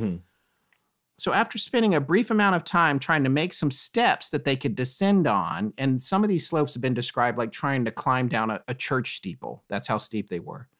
He was trying to make some steps. It's taken a half hour to make like 4 steps. And he was like, this is ridiculous. And Shackleton just turned and he looked at the other 2 men, and effectively he said, we have to slide down. Yeah. The 2 men that were with him, Crean and Worsley, they were like, well, what if there's rocks? What if we hit a rock? What if there's a drop-off we can't see?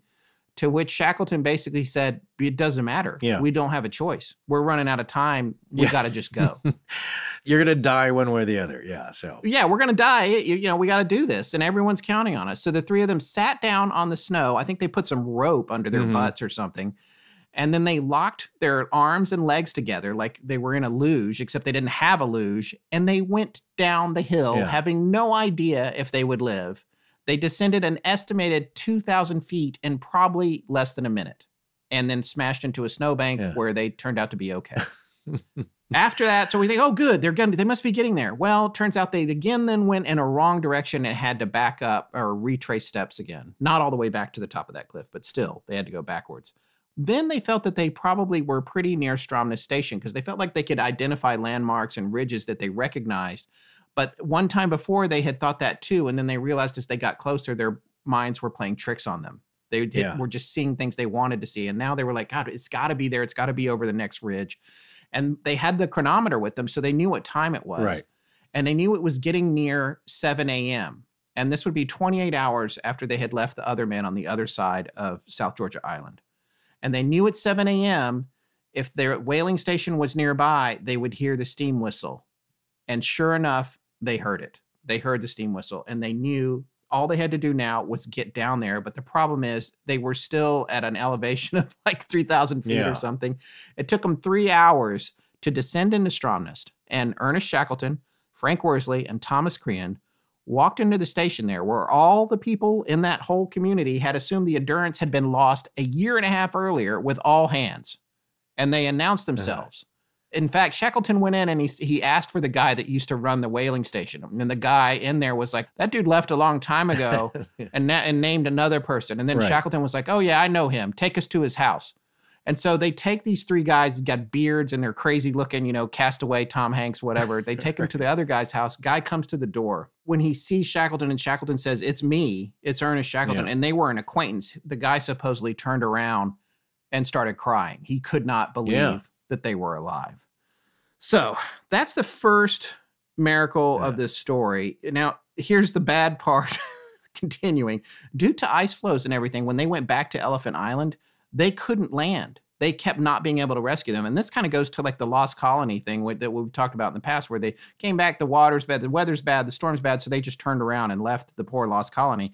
The same thing was happening at Elephant Island. They couldn't get in there. But Shackleton would not give up. He's like, no man left behind. We got to get in there. We got to rescue these guys. And they kept going back until they got in.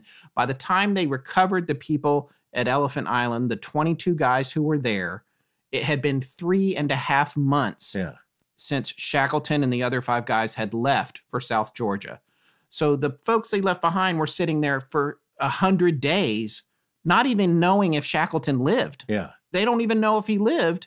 And now he's coming back 3.5 months later. And when they come back to Elephant Island, all 22 of those people were still alive. Ernest Shackleton did not let a single person die in the nearly 2 years of Antarctic disaster that the 1914 Imperial Trans-Arctic Expedition had been. Not a soul. So that, in and of itself, is an astonishing legend. Yeah, and with a Dr. Livingston, I presume, moment of seeing. Yeah, it's got that moment right at the end. Just, well, again, nobody, against all odds. Exactly. Like I said earlier, this is truly one of the most amazing books I've ever read. And I'm telling you, we left out about 95% of the hardship those guys endured. If the overview of this story interests you at all, buy a copy of Endurance by Alfred Lansing. You won't be able to put it down. Right. It's an amazing book. But now it's time to circle back to the third man. Why are we telling this story? Because as we said at the outset, Lansing's book makes no mention of a third man or an unseen companion or any presence. So where did that come from?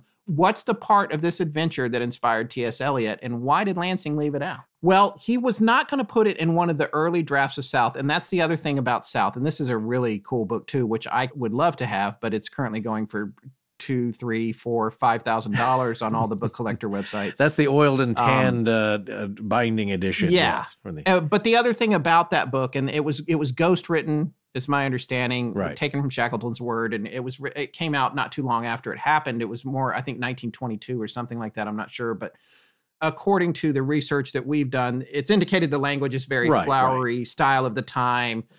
But one of the things that Geiger said in his book from 2009 that we also read was that at least initially Shackleton didn't say anything about that, but that later I feel like it did make it into the book later, but I don't know. I have a digital copy of South, and I'm unable so far to find a reference to the invisible third man, but there are other components of the story, interviews that he did where he does make mention of this, and that's the next thing we're going to talk about. Where does this third man syndrome play into this? But the reason that we told you that little bit of that story, and it is really only a small piece of it, it actually was a lot worse than the part we shared. You can't it was feel a lot the cold, worse. the hunger. And but it was to give you an idea of how severe a scenario has to be for this third man, this third being to even appear.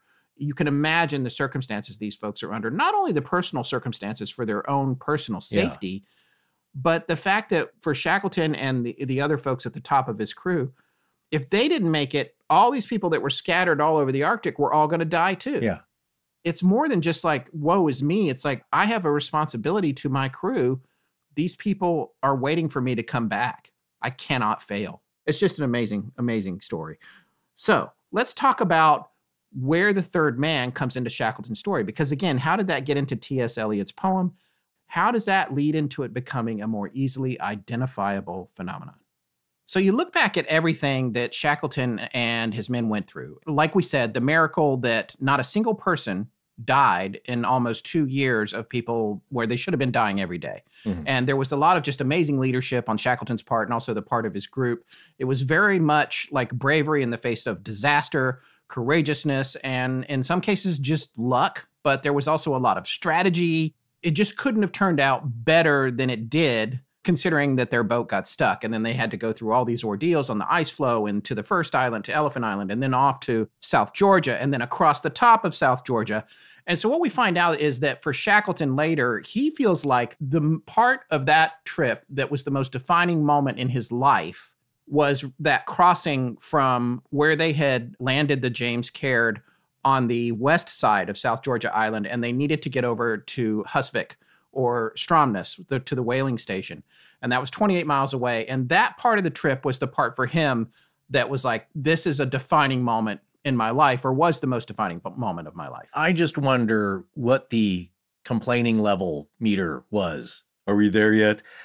Just because that's a trope, of course, that we see in the movies that are often depicting a treacherous and exhausting and grueling survival scenario, which I just recently saw with the first and original Planet of the Apes, where Charlton Heston is, he's got some trouble with one of the three crewmen who survives, and they have different philosophies on survival, existence, and purpose. Well, there probably was, and who knows how controlled the narratives were that came out. Right, that's when true. You look at Lansing's book, which was published in 1959, well after all of this had happened and after Shackleton had passed away. In his book, he doesn't portray any sort of significant arguing about what to do, although there clearly were debates. But one of the things it reminds me of is like Master and Commander, which, and I haven't read that book, it's supposed to be amazing, but in the movie, there's always the hierarchy. The structure is in place, right, and it stays locked down. It's like, we have these unfortunate circumstances. These are our choices. We can have a strong debate about it, but in the end, captain says what's happening, and that's what everyone's going to do, no matter how much they do or don't agree with the captain. Yeah. And that's the feeling that you get on the Shackleton journey, is that this is the way it is. And they do have letters that he left. Every time he left people behind, he wrote a letter into one of the diaries that the person had. And it's here, I'm leaving, you're in charge, you know what to do, we'll be back for you. And it's the same thing when he left the three guys on the west coast of South Georgia. We're leaving, we're going to go get help, we'll be back for you. You're in charge. And it seemed like the people were just like, okay. But the other things that you do read about in Endurance, though, if you decide to go out and get Lansing's book, which I highly recommend, the bigger struggle was less about power and more about giving up. because a lot of the men were suicidal or they wanted to just give up. They were ready to die. At least that's how it's portrayed in the narratives. Right. Now, if you look at the book that preceded the Endurance book by Lansing, the original book, South, which is the one that supposedly Shackleton wrote, was actually ghostwritten by a man named Saunders. And in that book is written in the very flowery, heroic language of the time. And there's probably some details maybe left out of that. I don't know. I haven't read South. It's actually available on Kindle. I have it. It's a long book, and I haven't ever had a chance to read it. And I would love to read it, actually, considering how much I enjoyed Endurance, the later take on it, the 1959 take. But one of the things that happens in South is some of the details were omitted from the first draft. And that brings us to the third man. So one of the things that Geiger says on page 34 of his book, The Third Man Factor, this is the one that was published in 2009 about all kinds of different third man cases, and specifically in this section about Shackleton's, is he mentions that Frank Worsley, Captain Frank Worsley, who was the navigator who managed to get them in that small boat from Elephant Island 800 miles across the Drake Passage to the South Georgia Island, Worsley later said 3 weeks after they had made their way to safety that he, quote, had a curious feeling on the march that there was another person with us, end quote. And when he came out with that, the other person that was with him and Shackleton, Crean, said that he had the same sensation. So it turned out each of the three men had come to the same conclusion independently of the others. And we know that Shackleton felt that way too because he said the following, quote, "When I look back at those days, I have no doubt that Providence guided us, not only across those snowfields, but across the storm-white sea that separated Elephant Island from our landing place on South Georgia. I know that during that long and racking march of 36 hours over the unnamed mountains and glaciers of South Georgia, it seemed to me often that we were 4, not 3. That brings us back, interestingly, to the fact that this was a fourth man, not a third man. We've already talked about that. Right. But in this case, and later when T.S. Eliot writes The Wasteland, he says the third man, but in this case, it was a fourth man. One question that I have, and I don't think it's abundantly clear, is whether all three of these folks in Shackleton's final party that were making their way across the island to the Stromness whaling station, is the person that they each sensed, was that something different to each one of them? Or were they sensing the same individual? And so we'll talk a little bit about other cases like that, where are multiple people interacting with what they perceive as one similar being, or does each have their own pet being, you know, their own tulpa of a sort, or whatever it happens to be. Apparently, Shackleton didn't mention this extra being to anybody else. And when he was dictating these events to his ghostwriter, Saunders, who wrote the book South, which came out in 1917, the one that we were just talking about, he didn't say anything about this sensation of another being when they were crossing South Georgia. So the question is, why didn't it come up then? And what are the reasons that he didn't mention it at first? And there are some folks that speculate that when he came out with it, that this was just an attempt to latch on to some kind of spirituality and get that worked into the narrative. This idea, oh, it was divine providence, because the story is already so spectacular. Why don't we bring God into it, or some idea of, mystery? There's never an implication that it's a ghost or a dead person in this particular case. It's just that someone was with us, the comforting presence, the unseen companion. Well, most of the cases that we've come across, I would say the majority of them don't mention something religious, although that is an aspect of it. As we mentioned at the beginning, that can be a factor in the description or the feeling of the presence. But most of the time, it seems it's just somebody else, and it's a comforting factor. It's not scary, like, oh my God, somebody's looking at me. That is that feeling of somebody watching you or being there, sometimes seen, sometimes unseen, or just a voice. Sometimes the person talks to them. In one case we'll cover here, the person had a conversation with them in their head. And it said no words were spoken, but I was conversing with this person, and when I turned around, I was actually surprised to not see them. And so it's not just a bunch of religious delusion. It's pretty secular, it seems to me. But the thing I'll say about a lot of these cases, which you just mentioned, it often comes on, this third man phenomenon, when the person has decided they've given up and they're going to die. They're just going to accept death. One of the cases covered by Geiger was two mountain climbers, James Savigny and Richard Whitmire, who had decided to climb Delta Form, which is in the Canadian Rockies near Lake Louise. And they get caught in an avalanche in this gully. And Savigny is severely injured. And James is dead. He's just really busted up. And at that point, Savigny recalls, quote, "It told me what to do." And he's talking about the presence. "The only decision I had made at that point in time was to lie down next to Rick and to fall asleep and to accept death. That's the only decision I made. All decisions made subsequent to that were made by the presence. I was merely taking instructions. I understood what it wanted me to do. It wanted me to live." And in another case involving an underwater cave and expert divers here, Stephanie Schwab, or Schwabe, Schwabe, was diving alone because her husband, who was a cave diving expert, especially on the blue holes of the Bahamas here, he had passed away earlier that year when he failed to surface in a dive in the Red Sea. And she was left alone to continue their work and exploration scientifically on these caves, and found herself having lost the guideline into the cave. Now she's in the dark. Now her oxygen is running out. She's got about 30 minutes left, and she starts to panic. First of all, going in a cave is dangerous, period. Spelunking is a very skilled talent that you have to be well trained in. Doing it underwater is another level. And this particular cave that she had gone into, the access to get to it and to get in there and to do the research, and a lot of it was, I think it had to do with soil samples. At one point, they were trying, her and her husband were capturing soil and bringing it to the surface for scientists who were trying to determine its origins, which oftentimes was the Middle East or something like that. Right. There was another scientist she was gathering it for who was studying sands blown across all the way from the Sahara. Right. So that's super fascinating. And so she had gone down, she had gone horizontal, she had gone into this cave, and she was like, okay, I've got a few minutes left. It's time to go back out. And like you said, she couldn't find the guideline.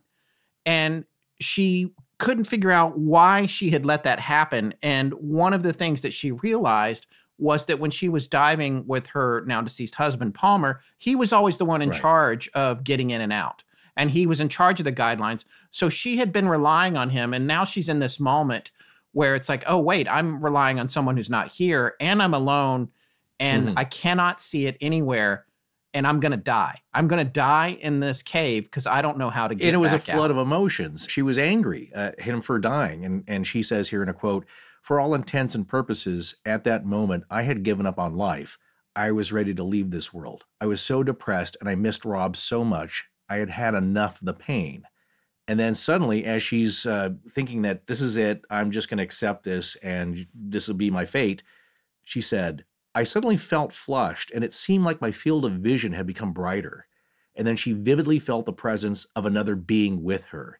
And there was no doubt in her mind that someone was with her in the cave, and that someone was her dead husband. And she heard his voice communicating mentally with her. Quote, "All right, Steffi, calm down. Remember, believe you can, believe you can't. Either way, you're right. Remember?" And it's something that her husband used to say to her all the time. And it got her to calm down, and she started thinking again, rationally. And as she sat on the cave floor, quote, "trying to get a handle on why my brain was going this route," 15 minutes passed, and she looks up, and she, with this new resolve and calm, sees the white guideline again in the dark and finds her way out. Yes. And as you said, I love this part, today was not a good day to die. And she felt as if she'd been saved. Yeah. Which always makes me think of Chief Dan George, Man, the movie. There is a sense where Chief Dan George's third man is Dustin Hoffman in a way, guiding him through. And he said, like, you know what? They can't see us, perhaps. Maybe we just walk out of here. And then when you're at that last moment, and this is such a typical thing, not only in literature and legend and stories, and a lot in the Bible stories, you have to be at your very last thread here, your very last straw. You're about to expire. Right. You've given up all hope, and that's when you get rescued. That's when the helping hand comes. Literally at the end of your rope, or you've lost your rope, or the bitter end, which, by the way, is the very last bit of an anchor line. Yeah. When you get to the bit, if you lose the bitter end, it's gone. It's a maritime expression. And the passage you just read was on page 12 of the Third Man Factor of Geiger's book. But the other interesting thing is that she said, and this, by the way, matches a lot of these stories, when she found the guideline and she knew that she was going to make it out, she suddenly and instantly knew that she was alone again. Yes, that's right. Whatever had been there, had it been her husband, had it been whatever it needed to be for her, and we often say, when you're the experiencer, it's about what it means to you, regardless of what it may actually be. in that moment. But when she found that guideline, whatever that presence she was feeling psychologically and in her mind, it evaporated instantaneously. And that's the point we made earlier in that, right. Okay, perhaps it's just a function of your own brain. And it's like, look, you know, you can find this guideline, but you're going to have to calm down. You're going to have to not give up and find the will to live and find your courage. And you can do this. And maybe that's an aspect of her brain, but it's also an interesting, I say, again, what's the purpose of this? Because it could have just been her own mind. You know what I'm saying? Like, oh, come on, Steffi, calm down. You can do this. This being said to herself, you know, it's like, come on, just calm down. You know, panicking is not going to help. Just take a moment here, take a look around, feel around for it. You can find this, but it wasn't herself calming down. It had to be an outside and comforting presence of somebody who passed, who usually did that job for her. Right. But also, this is one of those cases where we can't categorically say she was given information that she wouldn't have necessarily received in her prior training or history of working. It wasn't like, oh, go over there, pick that rock up. The guideline is underneath that rock or a piece of coral that fell on top of it when you weren't looking. It wasn't information or something like that. But there are cases supposedly where the information is outside the realm of knowledge that the experiencer has, which is even more amazing. But then the thing you have to wonder, and it's one of the things that we come across when we're researching Astonishing Legends in our cursory research, something I haven't brought up in a while. But one of the things you have to wonder is in the few cases where it's like, oh no, there was information that the person couldn't possibly have had, a secret about navigation that they were never taught, or some other thing, are just those small handful of cases that are third man in air quotes cases.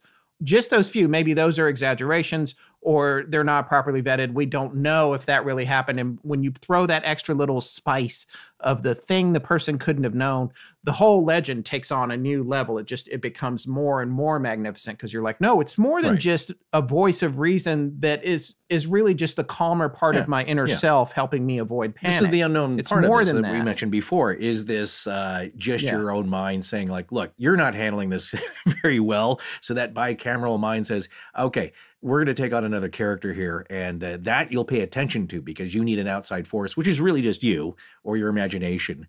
Or is it something outrageous like psychic ability, where you're picking up on some vibe that's outside of you? Or is it really a visitation from some other separate entity?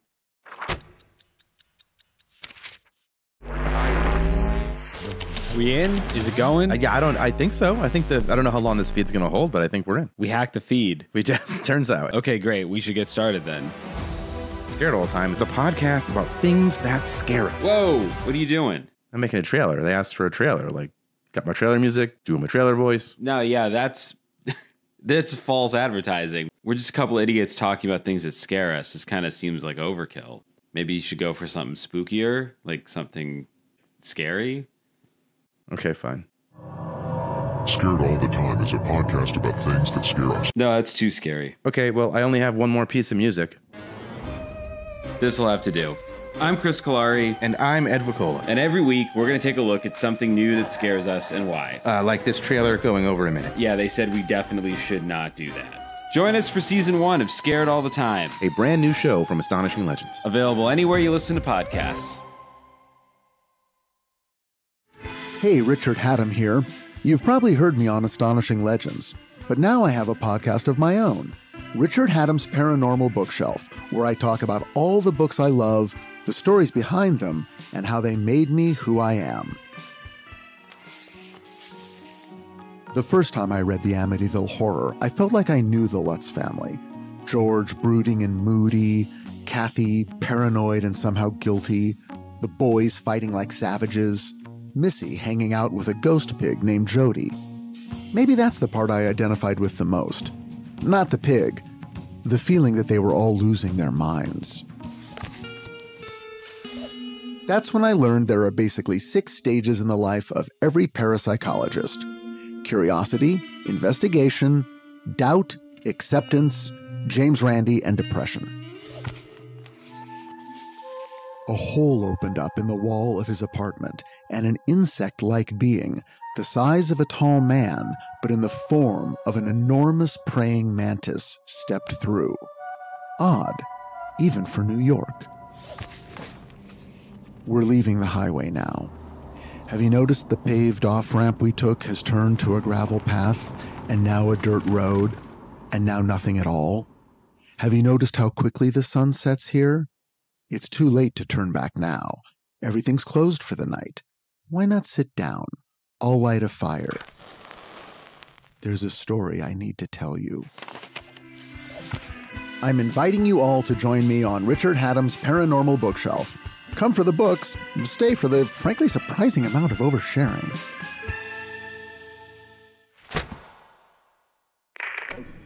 This is Kevin Hughes. Thank you for listening to Astonishing Legends. Let's get back to the show. All right, so circling back to Shackleton, I think it's interesting that at first they didn't say anything about this. They went through this together and none of them said anything about it. When I first read that all three of them, as they were crossing South Georgia Island. You thought of the Kekowski intruder? I did think of that, and I know I said that to you, which is, and for folks that don't know, listeners who haven't been with us that long, we did an episode a while back called The Kekowski Intruder, Cackowski. You can look that up, where a brother and sister, Craig and Liz Kekowski, told the story of an entity that they had both seen in their childhood home and didn't realize that the other one had seen it till years later when they were adults and were telling ghost stories at a bar together. And this is the Craig Kekowski from Drunk History and Liz Kekowski, who has been on a ton of stuff and co-wrote the movie Wine Country with my wife, actually. That's a really interesting story. And I did think about that because all three of these folks, Crean and Worsley and Shackleton, felt that there was a presence with them, and none of them said anything to each other. One thing I do wonder, and it's not documented anywhere, is that in a lot of these stories, there seems to be that moment where the unseen companion vanishes. And so with regard to Stephanie, when she was in that cave, the minute that she found the guideline, she realized that she was alone again. We'll share some more examples where the same thing kind of happens. Oh, I'm out of danger. I know now that I'm alone. I have been left by whatever this thing was. I wonder for them if perhaps they were feeling that additional presence until they heard that steam whistle at Stromness, and they knew that they were above the whaling station. And they knew that they had made it to safety, even though they still had several hours of a very dangerous and perilous descent. I wonder if maybe that was the moment they were like, okay, we've gone from 4 back down to 3. But that's not specified anywhere. So there's this moment where folks are saying, well, he didn't mention it at first. Now it's coming out later. He's just trying to romanticize the event so that the book can be a bestseller. And, you know, people are trying to make a living back then, too. And this guy he was an international hero. He spoke. He went on tour. And, like, who wouldn't want to go see? I mean, I would go see him right now if he hopped out of the grave and decided to make a speech. But that's the thing. Like, people were coming to see him from all over. And he was not necessarily addressing it. He seemed embarrassed about it at first, but then later he talked about it a little bit more. Yeah, you know, that also opened up the floodgates for others to talk about it. Yes. And that's the thing. And then, of course, you get all these people speculating, oh, well, they were dehydrated and exhausted and whatever. And yeah, they were. But, I mean, by that time, they'd been living with dehydration and exhaustion for a year and a half. Like, they were in full-blown survival mode. And again, I need to stop bringing up Naked and Afraid. But I remember, like, there was one episode of it where at the end of those, where they do, it's like 21 days. Sometimes it's longer. Sometimes it's just, you know, a person's alone, or it's a couple of people, or it's teams, whatever. But there was one I remember seeing, and they got to the end, and they have to do this usually ridiculous hike out to where a car or a boat or a helicopter or something picks them up and takes them back to civilization. And these two folks were leaving their boma, their built little thing, and they had made some homemade thing. I don't even remember what it was. It was like a stick with a strap on it or something. And the person didn't want to leave it because he was like, no, I need this is survival. I can't leave this, even though theoretically by the end of that day, they would be in a pickup truck going to a hotel. Well, it's their But that's the mentality. It's like this stick with the thing on it. It's the I need this to live. And you know that those guys, after living out there and they're eating elephant seals, and in some cases, and early on when they were on the ice floes, they had to sadly consume some of the dogs they had brought with them.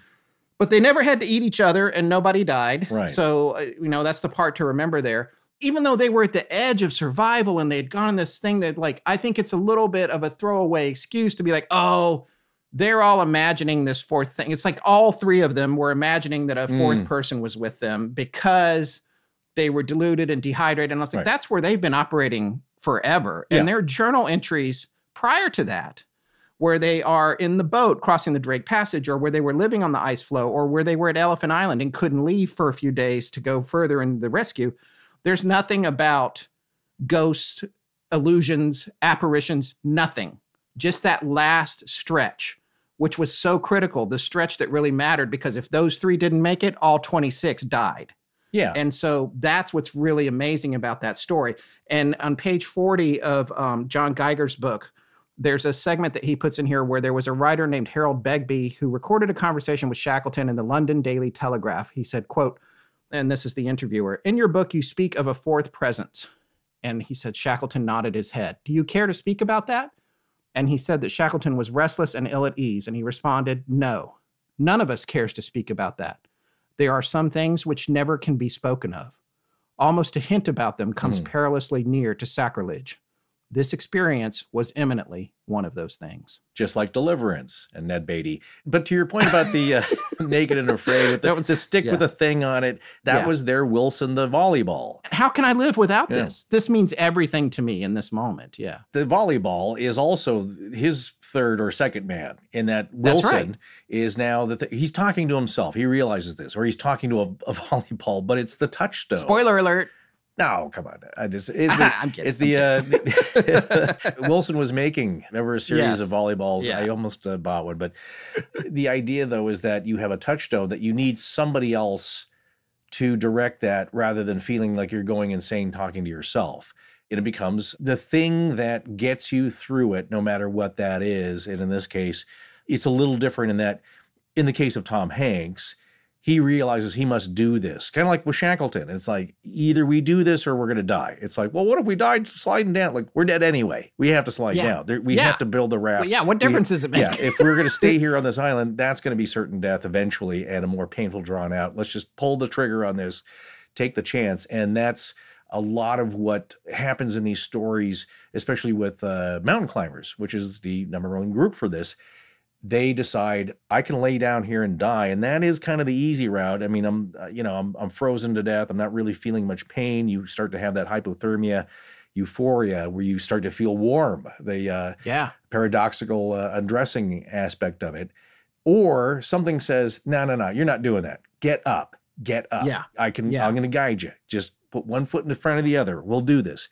Whereas you could take the comfortable way out, or the more comfortable way, but which has already been decided. And so that's the interesting aspect of that, where even if it's your own brain, and you would think, logically to me, that the thing that would come to your own mind is like, now we're fine here. We prepared for this, as the mountain climber thought. He said, like, I always kind of thought I would die mountain climbing, and I was prepared for it. And they're like, this is fine. But something deep within him, or something outside of him, said, no, we're not going out like this.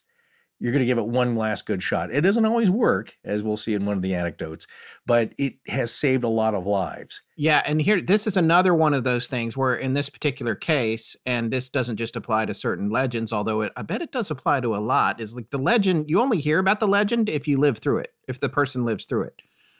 There's no telling how many stories like this might have happened where a person was visited by someone and it didn't work out in a rescue. Well, before we get to the fascinating anecdotes section, because again, I just love the stories, and remember the movie Unbreakable, I believe, M. Night? Yes. Oftentimes there will be a pretty cool website that goes along with a movie opening that somebody from the studios gets together, and this one was Stories of Survival, I believe. And in this case, it was like some of the most amazing stories. I remember reading one about a guy who was in that just tremendous, like 100-mile Alaskan Arctic race, and he gets stranded and cut off, and he's trapped. I think his leg gets mangled by a boulder, and he takes a flat piece of rock and frees himself of the trapped leg and makes it out of there. Yeah. Wow. Now, I don't know if he had the third man thing, but that, stories like that, it's unbelievable. But we're going to get to one of those stories. And I was surprised to read that the story that I thought I knew so well, Aaron Ralston's, he did have a third man experience. Wait, I'm sorry. Wait. Let me ask you, Aaron Ralston, is that the guy that got pinned in the rocks? Yes. 128 hours. They made the movie? Yeah. Yeah. Right? I haven't seen that, but I know who he is. They don't mention a third man in that movie? I have not seen the movie. And you. Okay, I haven't either. I haven't either. It's one of those dumb times where it's like, I read a long article by Aaron Ralston describing his entire experience, which was just harrowing. Yeah. And he doesn't mention it there, but he does mention kind of a spiritual sign story with that. I'll save that for when we get to that story. But I just wanted to recap about some data aspects of this phenomenon and who it affects mostly and what activities are they doing. So getting back to the body of the Sudfeld and Geiger paper, the sensed presence as a coping resource in extreme environments, which I believe appears as a chapter in the book, Miracles, God, Science, and Psychology in the Paranormal.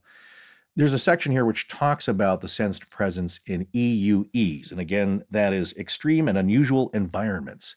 Right. John Geiger did start a website that he mentions in the book called thethirdmanfactor.com, where he attempted to not only present these great stories that he come across in a survey, but also to collect news stories, which I thought was a terrific idea. But unfortunately, it's hard to keep a website up or a podcast going. It's down. And it's down. I tried to go to that site too because I was like, that'd be interesting to look at. I'm not sure what's going on there, but the book was originally published by Weinstein Books, which is now defunct due to certain things happening to Mr. Weinstein. Of course. Geiger actually has a newer book out because The Third Man Factor was 2009. This book is called The Angel Effect. We Are Never Alone. Haven't read that, but it does talk about connection to The Third Man Factor because that was a bestseller. And that book was published by Hachette Books in November of 2013. So that's another one to check out if you're interested in this kind of stuff. We may talk about angels further on down the line, perhaps. Well, continuing on with the body of the Sudfeld and Geiger paper, the sensed presence experience often occurs in wilderness environments like mountains, ice fields, jungles, and the ocean.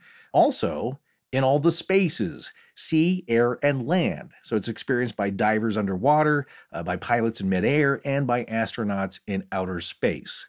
The SPE also occurs in man-made extreme environments or events, as with the survivors, some of them, of the September 11, 2001 or 9/11 attacks on the World Trade Centers, and also experienced by prisoners of war. SPE, you didn't explain it, sensed presence experience, SPE, sensed presence. I'm just anticipating my mouth getting tired of saying that all the time. But yes, the SPE. Or Scott Philbrook, Esquire.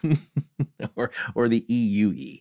A fascinating aspect about all of these stories, again, it starts to paint a picture of, what's the data saying here? Well, the data is saying that perhaps it doesn't matter about the person or the situations because they vary so wildly and are so different. It's just a human nature factor that's very bizarre, but helpful in our survival over the years for some of us.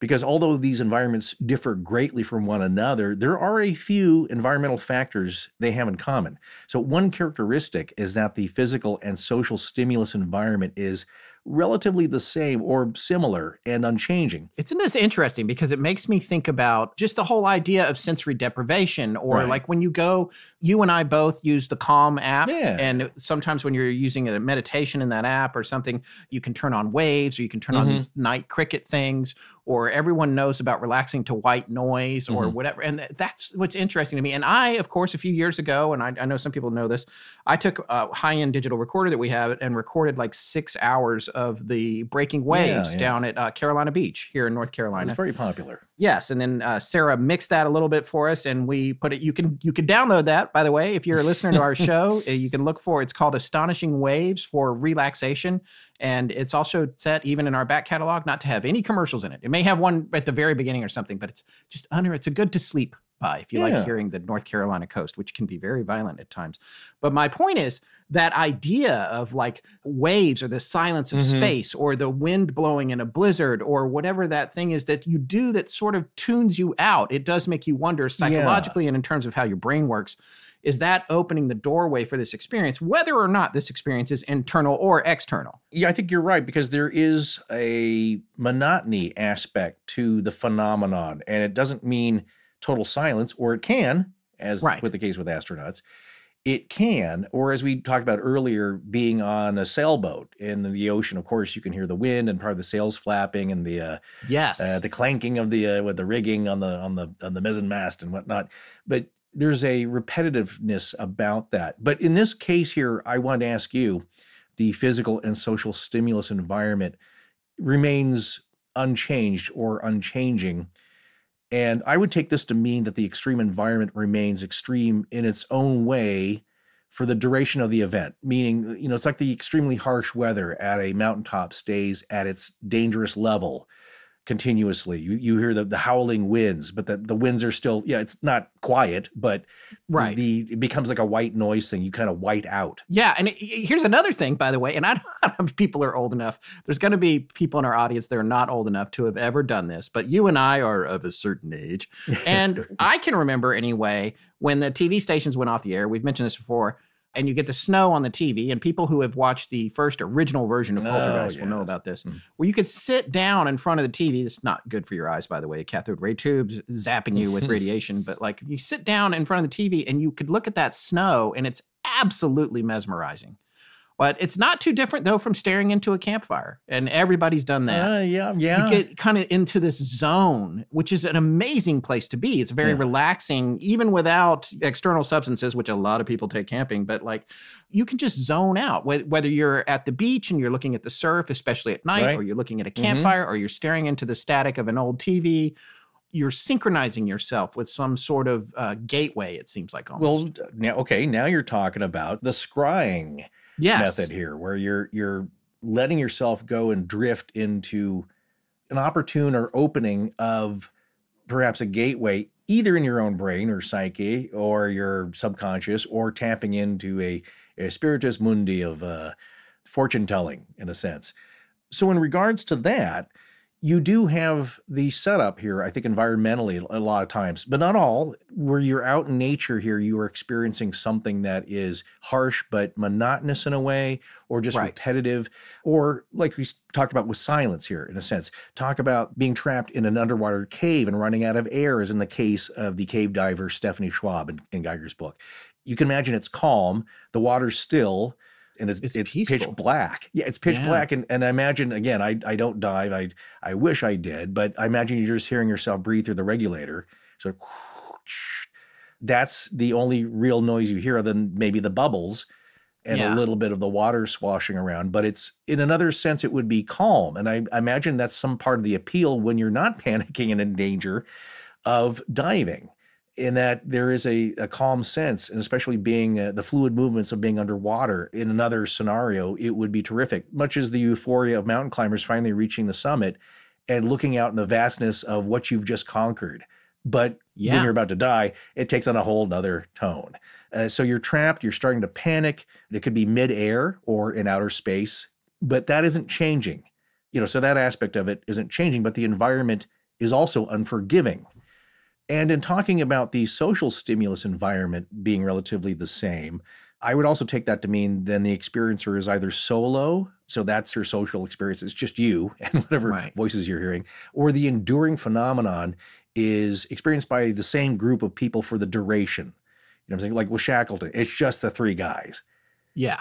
And so your little group it's not like you meet other people, because that of course means you're rescued, or now you have to deal with them or another party. And then that's your new social circle. So the social stimulus aspect remains the same. There's a reason they call it being in the trenches together. Yeah. That is a factor too, a binding factor, because one of the things that we mentioned in the cold open actually was the idea of being alone together.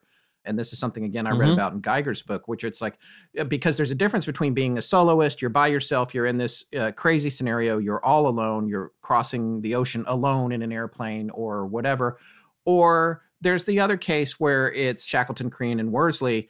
The three are alone together crossing South Georgia, but they're going through this experience together, and they're experiencing all of those sensory inputs or deprivations together, which also binds the people in a way that you only know if you've been through it, which of course, combat veterans know this stuff. Anybody that's had a really hard job, anyone that's gone through a high level of stress with someone else, you come out on the other side of that feeling like siblings, in some cases even closer than siblings. So that's a factor too. Yeah, no, for survival, you have to stay engaged.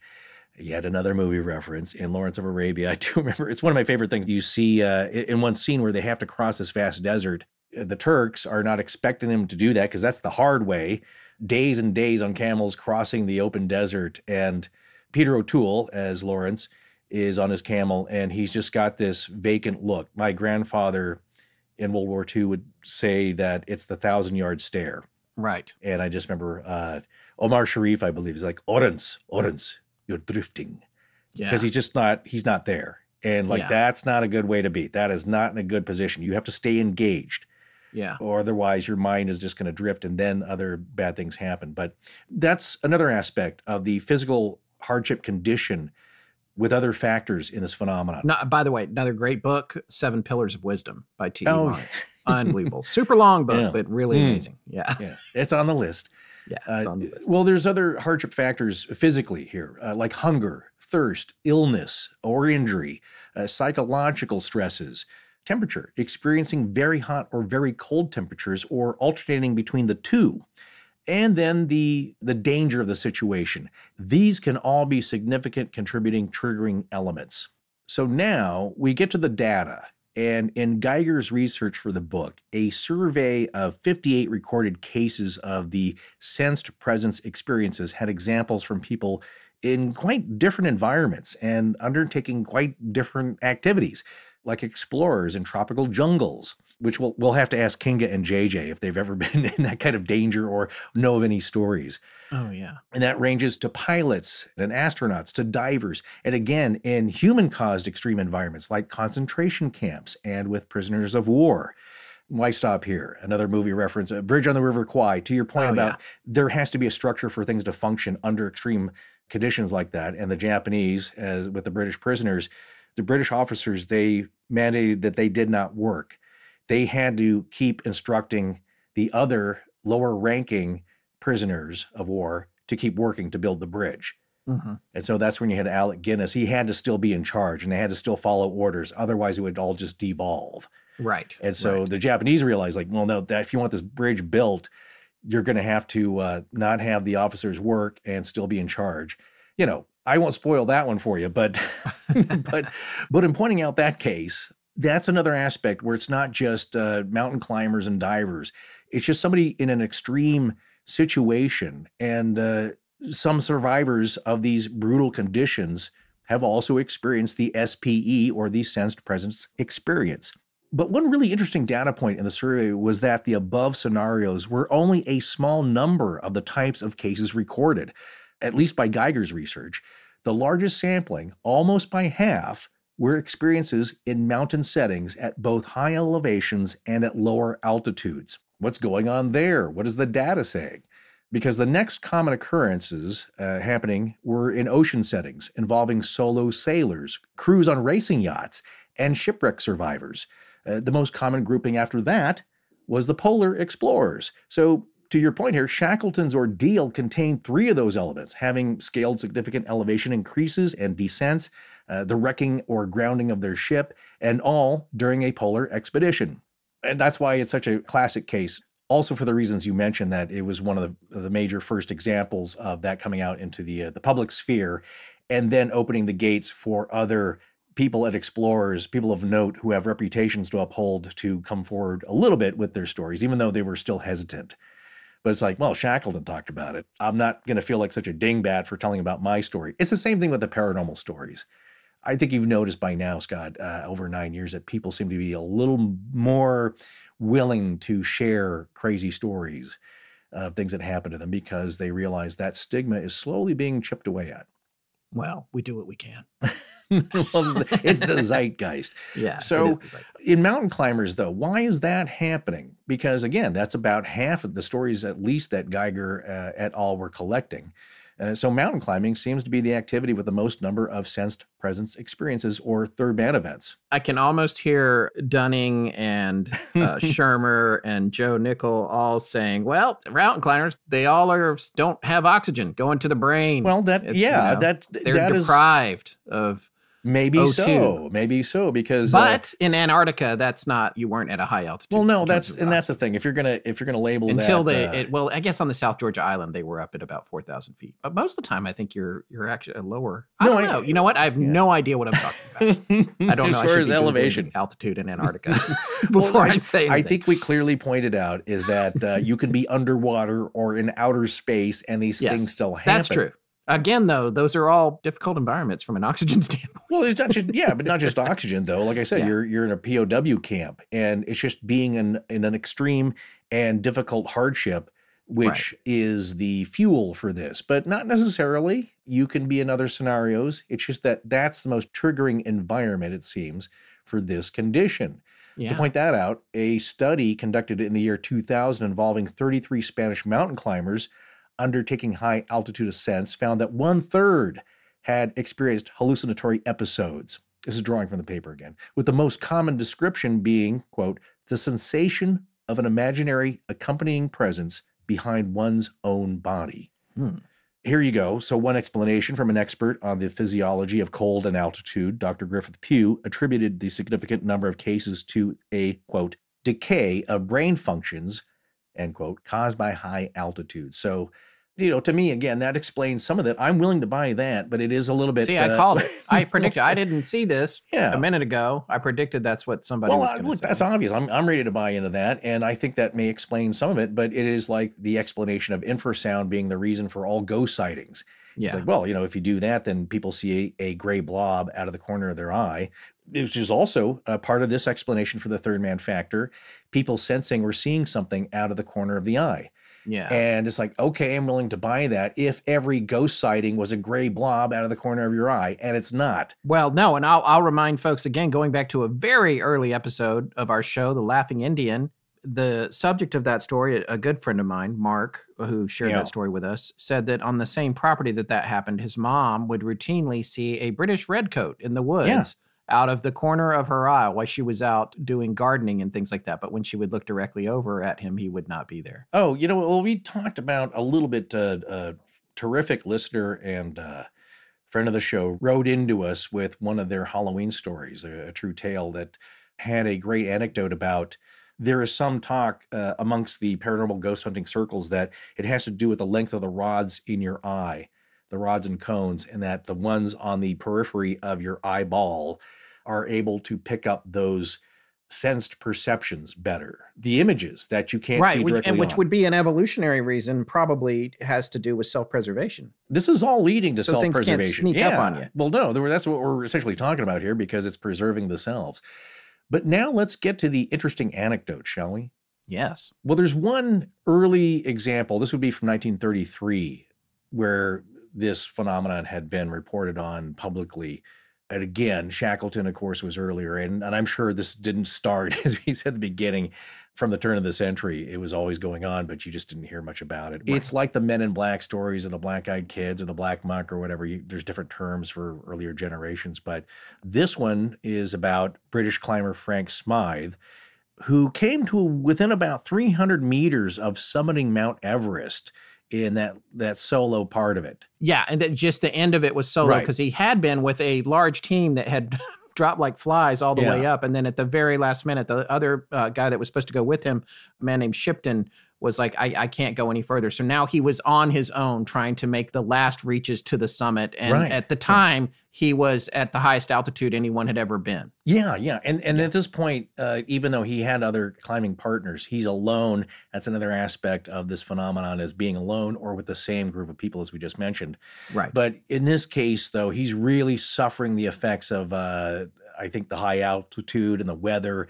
And he's near the end of his rope. And speaking of ropes here, he decides that's it. I've got to turn back. And then he felt there was an unseen companion aiding him at some point. He says, quote, "This feeling was so strong that it completely eliminated all loneliness I might otherwise have felt. It even seemed that I was tied to my companion by a rope, and that if I slipped, he, quote, would hold me." And so at this point, though, he stops to rest and he pulls out a Kendall mint cake. Now, just a little personal aside here, I actually ordered one of those from REI back when I used to do more camping. It's like, well, that's cool. And there's a ringing endorsement from Sir Edmund Hillary talking about, speaking of Everest. Really cool. I thought, like, well, that sounds pretty tasty and functional and something I should have in my pack. But I was envisioning something like a hard biscuit, like corn pone or sea biscuit or hardtack, but with a minty, delicious flavor that I could chew on and hopefully loosen up with some water. Not the case. It really just is a rectangular, flat, about a centimeter thick brick of sugar that has mint oil in it. Oh, okay. But it does have a cool wrapper from from ages ago. And I was slightly disappointed. It's like, well, this is just sugar. But as Sir Edmund Hillary said, I think at one point when he was on his climb that when they were down on rations, would just have handfuls of sugar washed down with lemonade. Yeah. Because you just need the fuel. You just need the fuel to get you through. Well, no, that's how I feel when we're having a late night recording session. Like right now, for example, on the last break, I ate 2 Cadbury Easter eggs. So, well, there you go. You just need the sugar to get you through. And that's what's powering me through. Right. So that's what it's just a minty block of sugar. And what's interesting is that he just breaks off a piece and he turns around to give it to his companion. And he says it was almost a shock to find that there was no one there to give it to. So it was only then when he decided. He was so sure that person was there. It's like, can you imagine? Just imagine him sitting up on top of the mountain. Yeah. He's getting this thing out. And he's like, if you were there, if you were just like observing a guy sitting by himself, highest altitude any theoretically person has been, except for the Sherpa who took his laundry up there to get it dried. But like, and he's taking out his little cake and you're like, oh, he's going to eat this cake. He's going to be okay. And then he breaks it in half and just hands it to the air. Yeah. Well, that's the point of this is that I know you could say he's in a severe delirium and suffering altitude sickness, exhaustion. He's a little bit foggy, but you're so used to the feeling of this companion that you expect him or her to be there. And he turns around and then you're shocked that they're not. When he decides he has to turn back and he descends to another camp where there's actually people there.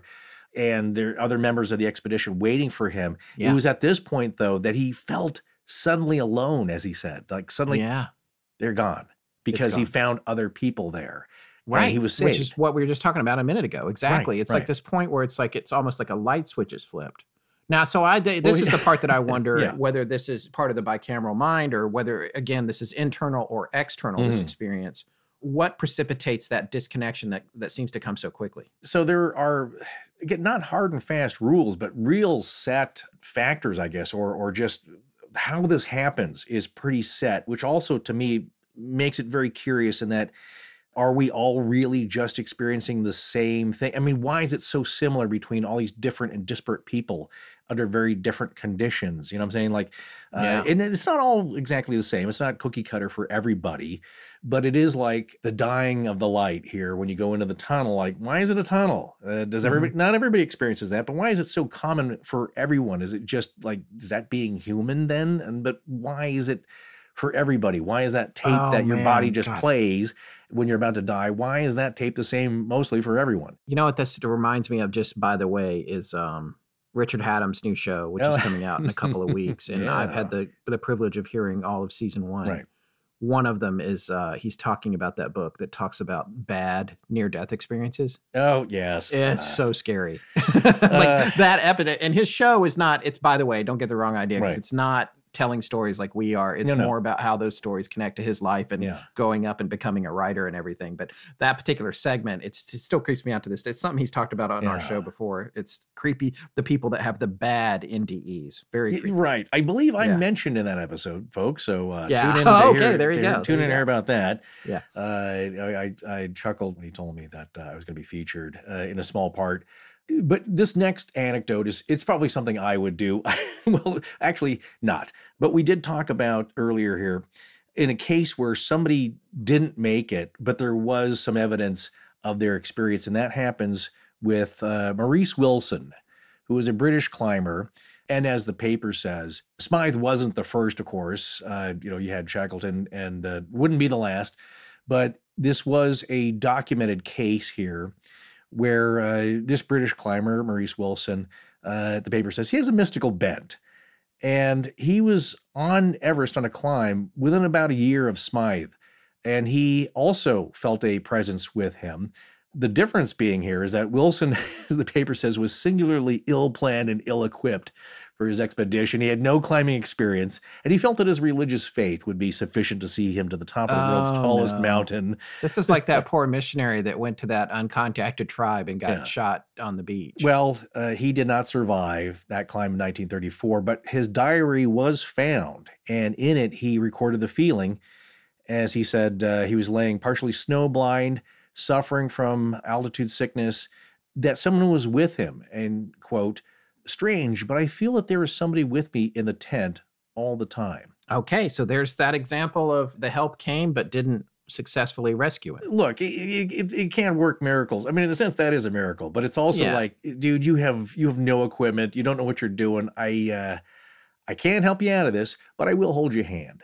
Right. And so that's a comforting thing where it didn't save him, but it was recorded that there was a presence. So that's kind of cool. But that is one case where, it didn't quite work, but at least you had some company in your final moments. So continuing on, there's just a few more anecdotes that are worth mentioning because of the different aspects. You're starting to get the ideas, right? Yeah. That they're all saying that there's somebody there in various aspects, but they vary slightly again. So I often see this range, this dial of experience here on the meter. Again, the photo's too blurry, the photo's not blurry enough.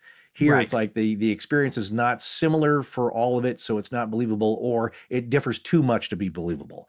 Right. But it's all of a same vein, so everybody's having a slightly different experience, but under the same similar conditions. And again, a lot of these are Everest, but that is the big one there. That's where that climb is going to be documented more likely and be noteworthy. And it also depends on the person. Like Reinhold Messner, one of the most famous climbers of all time, he felt a presence on Everest, but also Nanga Parbat. He thought there were companions there that provided psychological help to stem the loneliness. That was one thing. And then people say, well, his body was inventing ways to provide company. But one of his solo climbs of Nanga Parbat, he is quoted as saying, "I am holding a conversation with someone who is sitting at my side. Is it human? It seems there is another presence besides my own. That is all I can say. It isn't just a voice I hear. I actually sense a physical presence." There is a 1999 album by North Carolina native artist Ben Folds, his band, the Ben Folds Five, called The Unauthorized Biography of Reinhold Messner. Oh, yeah. And we've mentioned this on the show before. When they did that album, absolutely no idea who Reinhold Messner was. They just made the name up. They did not realize that Reinhold Messner was the first man to do a solo ascent without oxygen on Everest. Wow. So, just a little aside there, because that's what we do. We bring you the big picture, folks. We're factoid heavy. That's pretty cool, though. I like the randomness of that, and also the band. They're quite talented. But there's other strange things that you're talking about, either giving somebody a piece of your cake, or feeling that they're holding you with a rope, or actually sensing them. Not just an idea or thought in your head. You actually feel them. In the way that a lot of people describe a ghost encounter or a shadow person, that they felt they were there. There's something more than just seeing it. Right. For example, Polish climber Jerry Kukushka, I hope I'm getting that right. He was in a difficult situation, dug into the snow, and he's cooking something up on his stove, some tea, and he said, just then I experienced quite an inexplicable feeling that I was not on my own, that I was cooking for two people. And something else interesting, he said that he felt standing beside this other person, and from time to time, I let him pass so that he could go ahead. Yeah. Like, you're not seeing something. It's just such an odd thing that you can't see them, but you feel them, and you just you're doing everything as if they were there. Yeah, and this makes me wonder. I know earlier I mentioned John Krakauer and his books, as well as Sebastian Junger. And Krakauer wrote Into the Wild about Chris McCandless, who hiked out to that bus in Alaska and passed away in the bus. I wonder if he ever had an experience like that, but I don't think he left behind anything indicating that he ever felt like someone was with him. Because he died out there. Yeah, and there was a diary, I believe, but that'd be a good question. Yeah. And are you at some point maybe too delirious? Like he had accidentally poisoned himself with those potato berries, I think. It's hard to say, and in a different condition, but the factors are right. I would not be surprised. But in this case, there are cases where somebody actually feels something, not just seeing or sensing, as with the Australian climber Michael Groom in an ascent on Kangchenjunga, 1987, where he says, I felt the presence of someone in the tent next to me. He knelt close by my right side, placed a firm hand in the middle of my back, and lifted me into an upright position. My breathing now became easier as I rested my dizzy head between my knees, but I still felt the presence of someone watching over me. So that's where you actually feel somebody lifting him up. Yeah. That is completely different from any that we've discussed so far. I mean, it's one thing to hand something you can't see, a piece of mint cake. It's another to have it helping you stand up when you're at the end of your rope. Right. That's really fascinating. Well, here's another case here. More recently, in 1994, where climber American Steve Swenson, again in a climb of Everest, and he was forced to spend 2 nights at the 27,000-foot level here. On the second night, he had 3 separate sensed presence experiences, much like Ebenezer Scrooge, perhaps, visited by 3 different spirits. One was a woman who urged him to stay awake through the night. Okay. When, Good advice. if he did fall asleep, he would have risked death. Yep. A second character here, the second spirit of a Christmas present, he said, was a jolly Sikh man, S-I-K-H, who implored him in the morning to continue his descent. And then finally, a third presence, an unidentified being who accompanied him on the way down to safety. Swenson said, quote, "These characters were very real, and I was taking their advice. Everything, every piece of advice I was getting was exactly what I needed to do." Now, here's my question for you, Scott. Is that a case where maybe Swenson knew what to do but couldn't think straight? Right. Or maybe he didn't know the advice, like I said. Sometimes Right. We don't know, though. We don't know in that case, we don't know. Again, we're trying to get at, is this coming from outside of him? Would he have known this or guessed this if he were in a different condition or better? Yeah, if he was health? relaxed and comfortable and knew and he was thinking about the scenario. It is something that I think climber Wilfred Noyce called the second self, where we mentioned this briefly, where you're not sensing a person that you can't see beside you or a presence. Sometimes you actually see yourself as a second self or a second person in that scenario. And then we'd mentioned earlier, talking about the out-of-body astral self-projection. Well, John Geiger talks about a case, and I love this experience because what a formative childhood experience, where he was with his dad, who was a geologist at the time, and I think he was 7 years old. Yeah. And he's out on kind of a field trip with his dad, a hot summer day, and they're just out trouncing around out in the open plains or the woods there, and they come upon an embankment that they have to climb. And so dad goes up first, and as young Geiger is climbing up, there's a little escarpment there, a little, I pictured as maybe a rock or a little tiny little outcropping, and there's a rattlesnake there, hissing, coiled, ready to strike. Rattling, yes. And rattling, and not in a bad, horrible, hissing way. And he just, in that moment, he's so filled with fear and shock and not knowing what to do, he snapped out of his body and is now watching himself being confronted by the snake and also his dad. He goes into a third person experience. And in that moment, he sees his dad just reach down, swoop him up with one hand and placed him on his shoulder, and they got out ahead of the snake and up the hill. Yeah. And so he says, now that's not typically the same thing, but that's something going on there. Yeah. And that's probably what inspired him to write the book and to do the research. And what that reminded me of, frankly, and I can't remember, this is our 279th episode, so now I don't know what we have and haven't said over the years.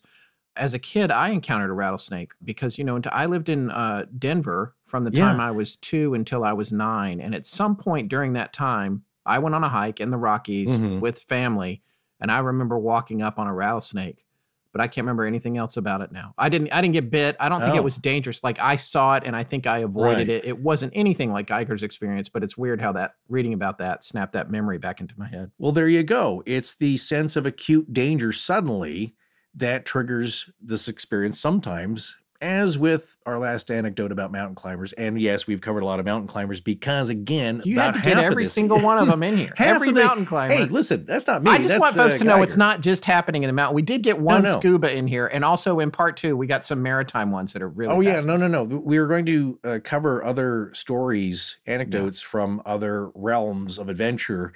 We're talking about this because for some reason, this phenomenon, as we said a while ago, it happens, at least in the studies of the, was it over 50 cases, it happened to mountain climbers. That just seems to be a more fertile area to find this experience happening to you. And it could be a combination of the altitude, as we said, the exhaustion, all these factors. Hypoxia. You've got very fit and usually grounded people, but they're going through this experience. And as I said, with the Spanish climbers, 33 cases, a third of them experienced this.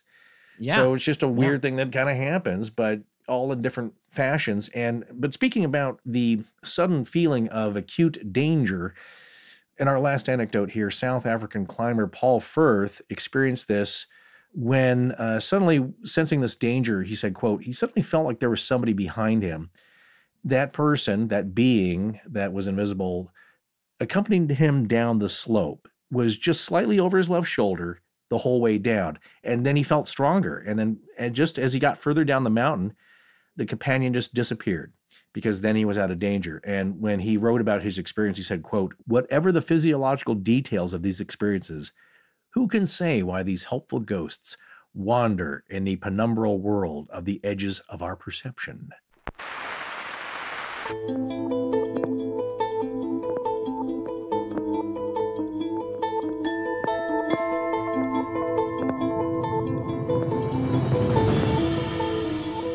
That's going to wrap up episode 279 of Astonishing Legends on the third man factor. We'll be back in 2 weeks with part 2. In the meantime, look for Astonishing Legends Junk Drawer on Patreon at patreon.com/astonishinglegends. Also, find and subscribe to the other 2 shows from the Astonishing Legends Network, Scared All the Time and The Midnight Library, wherever you get your podcasts. Richard Haddam's Paranormal Bookshelf is launching in about 3 weeks as well, so keep an ear out for that too. Astonishing Legends is edited by Sarah Voorhees-Wendell at VW Sound and co-produced by Tess Feifel, who is also head of research and the social media manager. Our technical producer is Ed Vicola, or as we call him, the Mechanic. Special thanks to our announcer, John Boland. Hi, I'm Ashley, and Hi, I'm Kristen Albert, Hi, and I give I'm permission Kevin to Hughes, and I give permission to Astonishing Legends Astonishing Legends to use my voice however they see fit. galaxy-wide in perpetuity. in perpetuity. I understand this. I understand this is with no implied promise of present or future compensation. Future or present compensation. Our theme, which is available as a ringtone, was composed by Judson Crane at foundermusic.com. All other music and sound design for the show is composed and created by Alan Carestia. Our logo was created by Tommy Beaver Design, and our animated graphics for social media and YouTube are done by Joshua Sloan at deadstreetproductions.com. Every episode going back to September of 2020 has a transcription available on its corresponding webpage at our website. Earlier transcriptions can be made available upon request to astonishingcontact@gmail.com. Astonishing Legends would not be possible without you, our listeners. Visit our store at astonishinglegends.com or interact with us and other listeners on Instagram, Twitter, Discord, Facebook, and YouTube. You can also visit us at patreon.com/astonishinglegends, where patrons have access to additional bonus content, including the Patreon exclusive show, Astonishing Junk Drawer, which is available every week. The main show is not. No part of this show may be reproduced anywhere without permission. Copyright Astonishing Legends Productions. Good night.